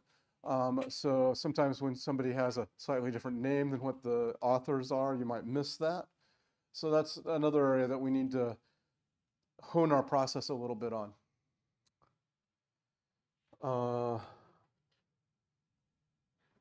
And I have a lot of words up here. I'll try to be brief. I know it's getting late in the day. One of the things that I realized during this is that we don't have a good enough focus on onboarding. So what I mean by that is when somebody comes with a contribution, we're not as an accepting a community as other communities. We don't put them in touch with the right people. We don't proactively, there's nobody's out there proactively trying to make the connections. Now, a lot of us here in the room have made a number of connections over the years. We know for their networking things that we talk to some set of people. If they're bootloader things, we talk to other people. People new to the project don't have that information. And so one of the challenges we have is how do we connect people to the right people when they have submissions? And the other thing is we don't have a very deep pipeline of that right now because we've been really bad at accepting submissions, really bad about harvesting and harnessing and encouraging the enthusiasm people have when they first come to FreeBSD to keep that alive.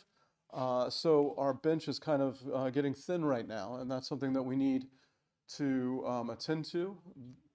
Good tooling will help that, but we'll also need good additional time from people whose, for lack of a better word, whose job it is to make sure that the connections happen and the new people are more welcomed.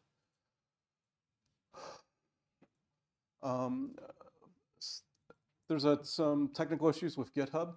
Right now, the way we're landing Git, the way we're merging pull requests, doesn't look like a pull request was merged to GitHub. It looks like we just closed the pull request. So and that made it hard to figure out what the stats were. The stats that I had earlier in my slides, I kind of put together by running a number of different greps on our source tree, which is okay, but you know, if we're going to do this, we want to pay attention to the metrics, and we can't be doing it by hand all the time. And then finally, we need to expand some of the concepts of committer and reviewer so that I'm not sure what I'm trying to say here, so that we can grow the community a little bit more, so that it's not, the rules don't seem to be so rigid. Anybody can do the review in theory, so it doesn't necessarily have to be somebody who has their commit bit, but our processes are kind of set up a little bit biased towards that because of the way we land commits. So that's all I have from that. And then wrong clicks. One of the things, this is kind of a preview. Lee Wynn touched on this a little bit in his portion of the talk. I'm going to start up the workflow working groups. And what they'll be is a place for people that are working in this area to get together. For people like Igor, who is working on Forge experiments, to be able to talk to people to say, hey, yeah, these are going well, or these are going bad, or somewhere in between. For people working on GitHub stuff or CGit stuff to you know, talk to each other and report out, and maybe provide a little bit of a framework so that things don't linger so much. Some people work better when there's a cadence that they have to report against. Oh, I got to talk about this week. Okay, I guess I better do something to report. It's kind of a silly thing, but it actually does tend to work out in practice. I'll be starting these in June, so keep your eyes open. And I guess now if anybody has any questions, we can do that as well. We have the questions microphone, slightly customized from earlier.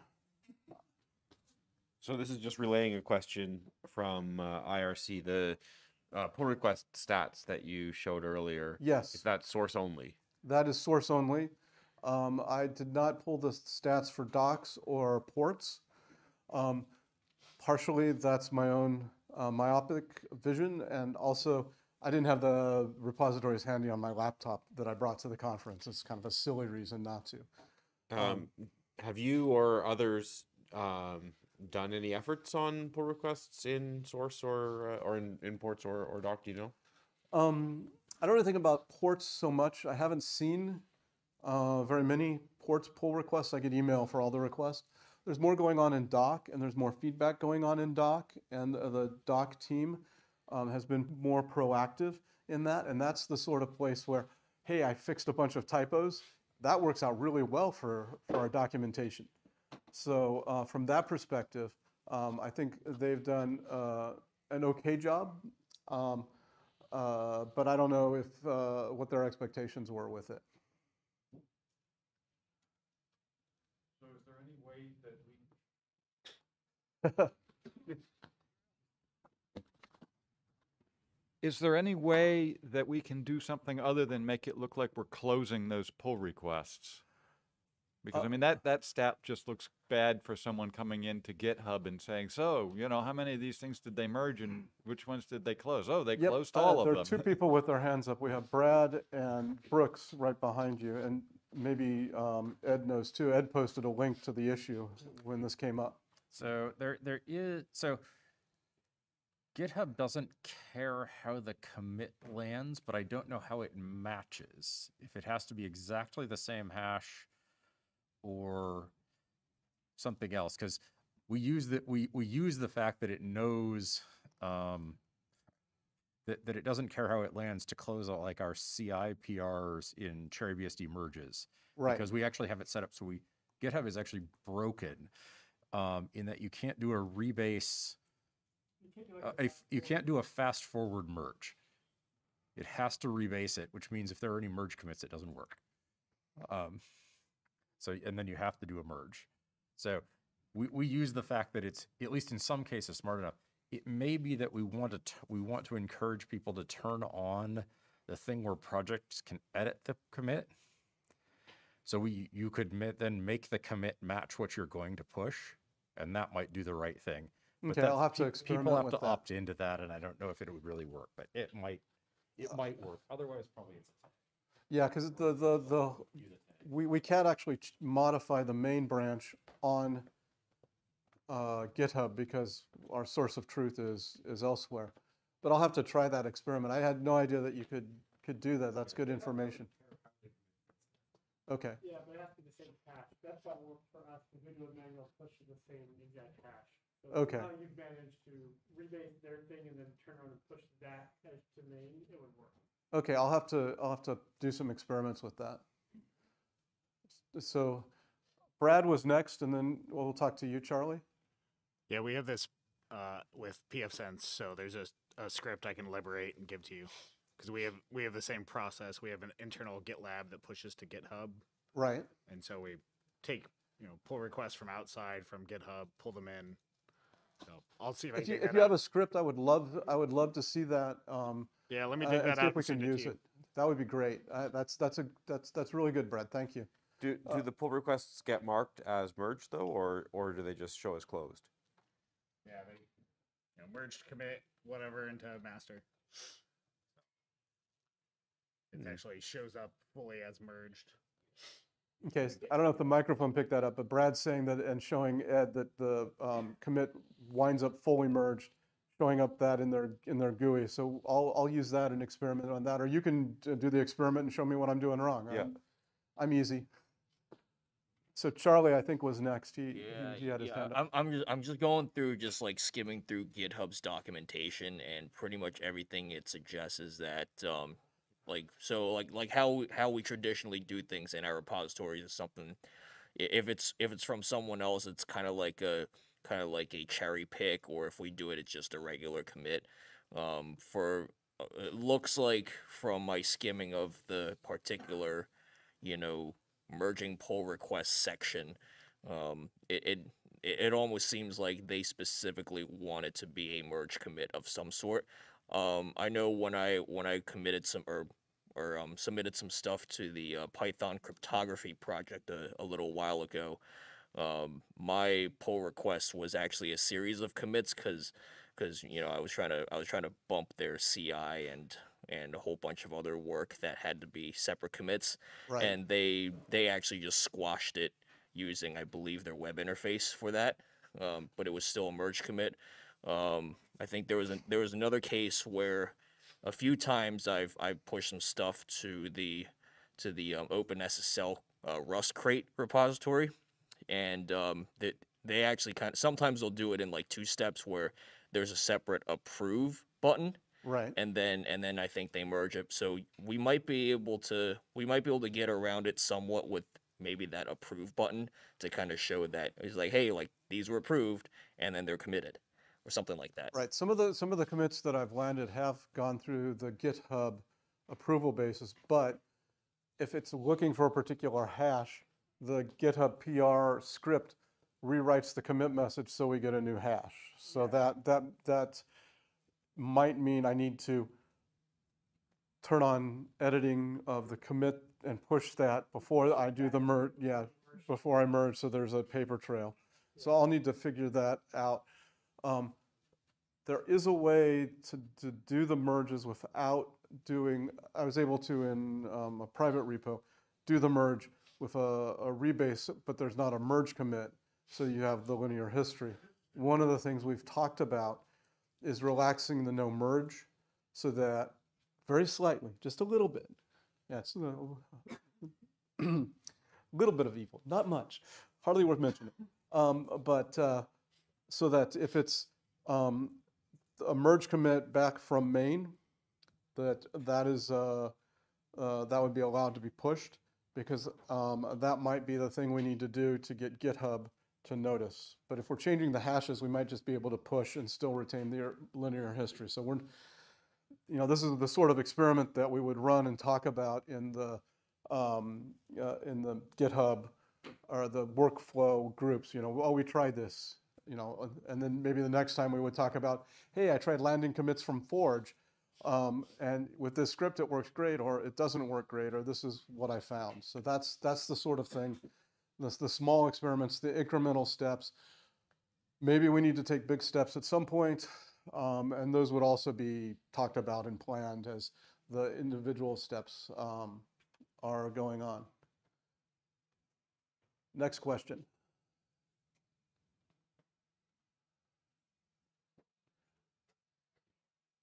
Charlie has another question. Or a comment, that's fine. Comments are good. Yeah, so like actually stepping away from GitHub just a little bit, I actually wanted to go back to like even like the review process a little bit, because it's not necessarily, GitHub or anything tooling related, although we did have Bugzilla has been kind of, maligned for partially good reasons. Especially when it comes to, discoverability and triage. I know there's a few of us who are, in unofficial or official capacities or somewhere in between who want to improve, like the triage training, because when you actually, it's like almost when someone who doesn't really know too much about, ports and packaging, finding out that it's a much harder problem than it actually looks. Triage is actually very similar vein to that. It's like you think that oh, like you go on Bugzilla or whichever tooling it is, you try to triage whatever comes in, try to get it to the right place, and it turns out you did it completely wrong because you were missing some fundamental knowledge. But just something to consider. I think the whole the whole triage thing, we might need to kind of do like its own little, I guess, focus group or something. I think that would be great if we could find the people to do the focus group. I could run it out of this group, or I could run it as a separate thing, or let somebody else run it. I don't have to run things. I'm just volunteering if there needs to be a facilitator. And I would absolutely agree with the comments that you made that we need to have better triage. We need to have better filtering. We need to have better, oops, I did it wrong, let's make it right. Which sometimes, it gets triaged to the wrong place, and, it just drops off the face of the earth. So I absolutely agree with that, and would love to see any groups that want to make it better. I know that Mark Linneman would love to hand it off completely and be completely done. Even though he says he's done, he's not really done entirely. So I think that would be great. I would love to do whatever I can to facilitate that, or get out of the way of people doing it, whatever it takes.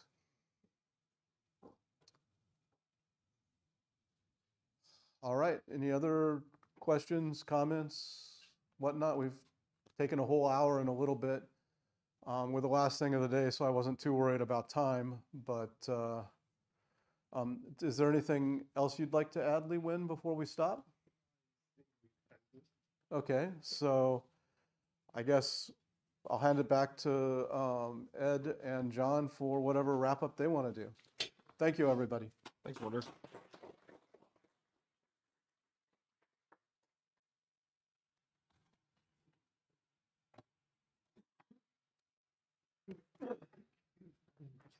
This mic is live all the time until they're back and do turn it on and off, so.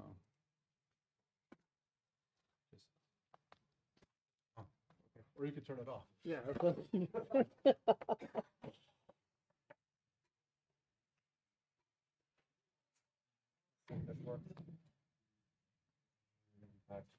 Is that one plugged in? Today. Oh yeah, you need to swap cables back.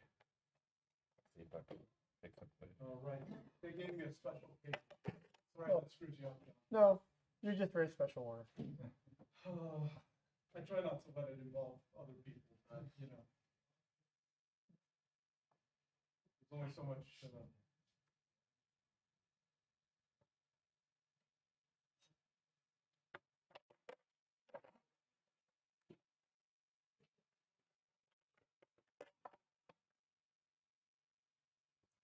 Woof, it's the end of the day.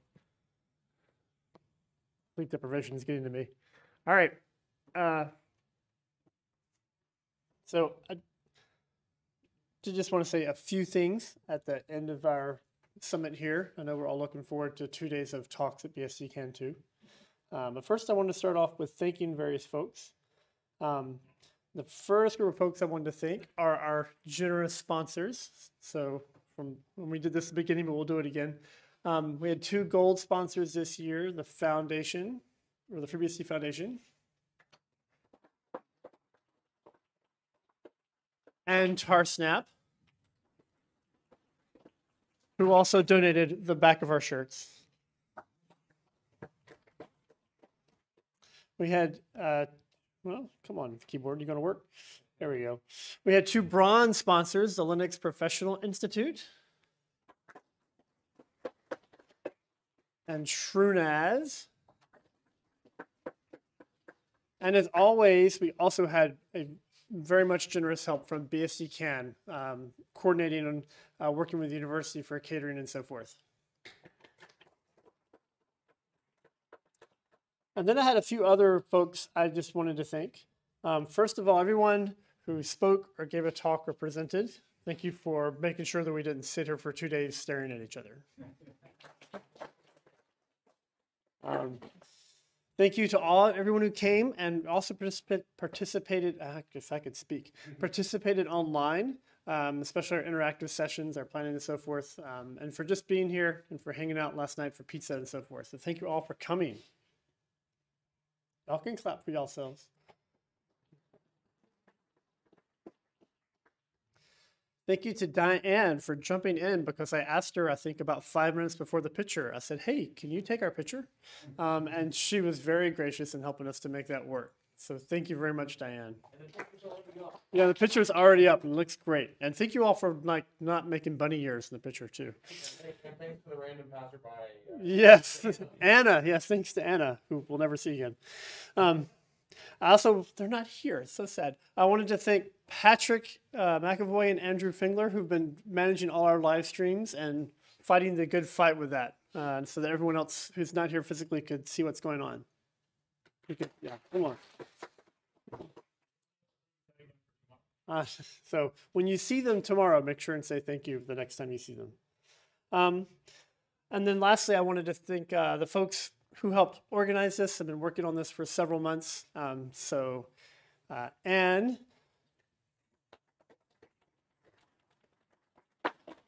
and Deb, is Deb in the room? Well, you should still clap for Deb. And Lauren, who's not able, she wasn't able to make the trip. And then Ed. And then I guess the last thing is please fill out the survey. And at request, I made a giant QR code. If you can't, that should be big enough for your phone, even in the back. So thank you all for coming. Please do enjoy BSDCan. And we'll hopefully see some of you folks in Portugal in September. The brave folks going to Kitchener, you're going to see each other in the next few days anyway. And we'll look forward to seeing some folks in some capacity in the fall. We'll let you know when we have more details about that. But I think that's it. Oh. Thank you, Joe. Oh, and don't forget, I guess that the father and son, where BSDCan is a registration tonight, if you want to pick up your stuff. And Michael would very much appreciate it if folks would go to the newcomers BOF at 6 o'clock tonight. That's it. I don't remember. Right here, then that would be this. 11:20. I think if you just walk around and you look at the different, lecture halls on the ground floor and look for the people who are obvious BSDCan people, then because we stand out, you'll find us. Yeah, you look for yes. All right, cool. So I think we're all good. 11:20. Thank you, Christoph. So 11:20. That's where you can go help Michael out and the new folks. All right, I think we're done. Yay!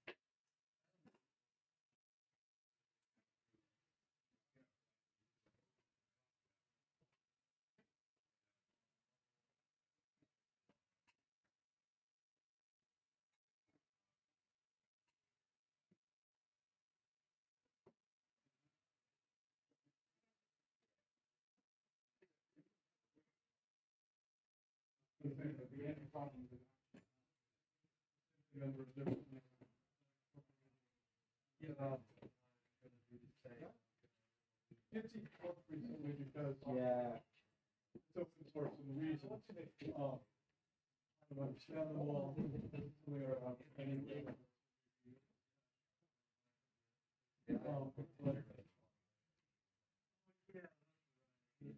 Anyway, it was something weird about it.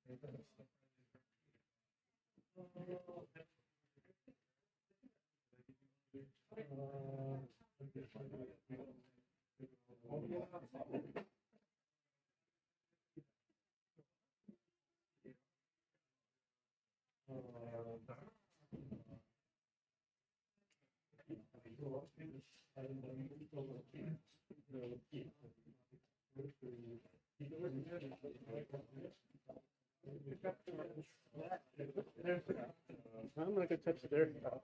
Hey, Warner.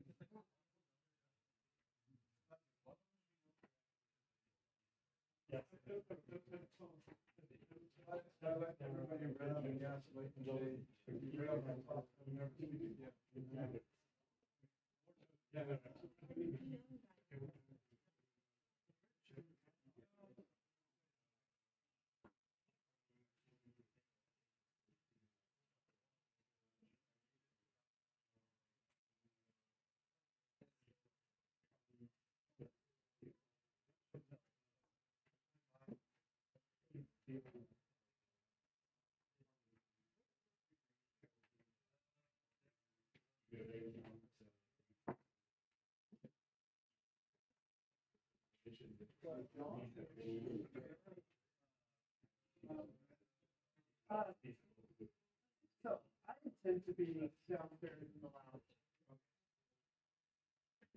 Dan has paid for it to be open every night.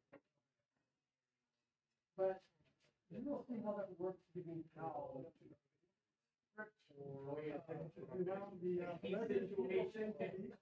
So my plan is to try to meet up there when I'm done. After that. But I don't know how it's going to go. Someone, Dan's going to be there opening the door. And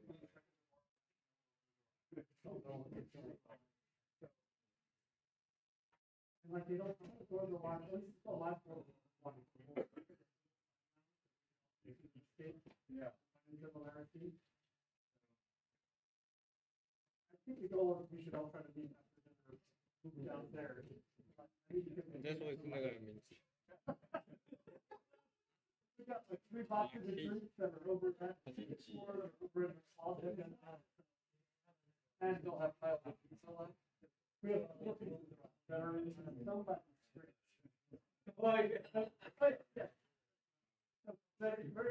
The pizza was been refrigerated, so it's well preserved. But the mechanics have figured out we will like to get the darn door open.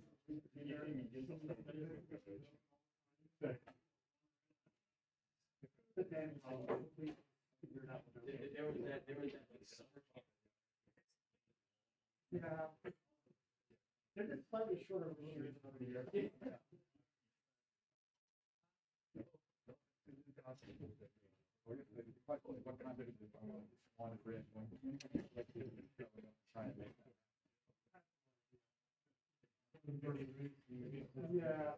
You can start to wander back from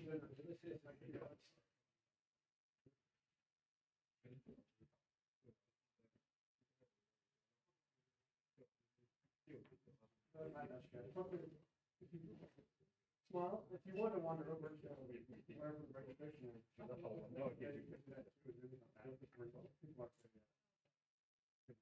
you might be a good standing, but whoever sees Dan first, that's just when you see reading the doors.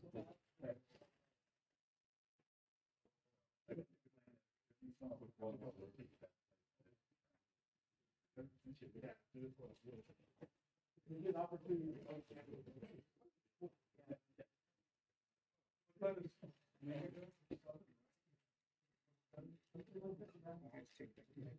Which cable? I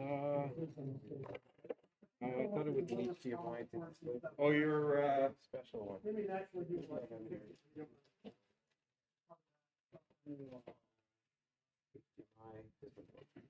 Okay. So we have a dinner at 6 tonight? For dinner, yeah.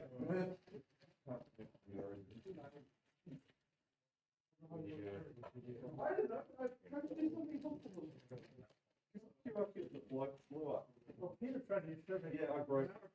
Yeah, sorry.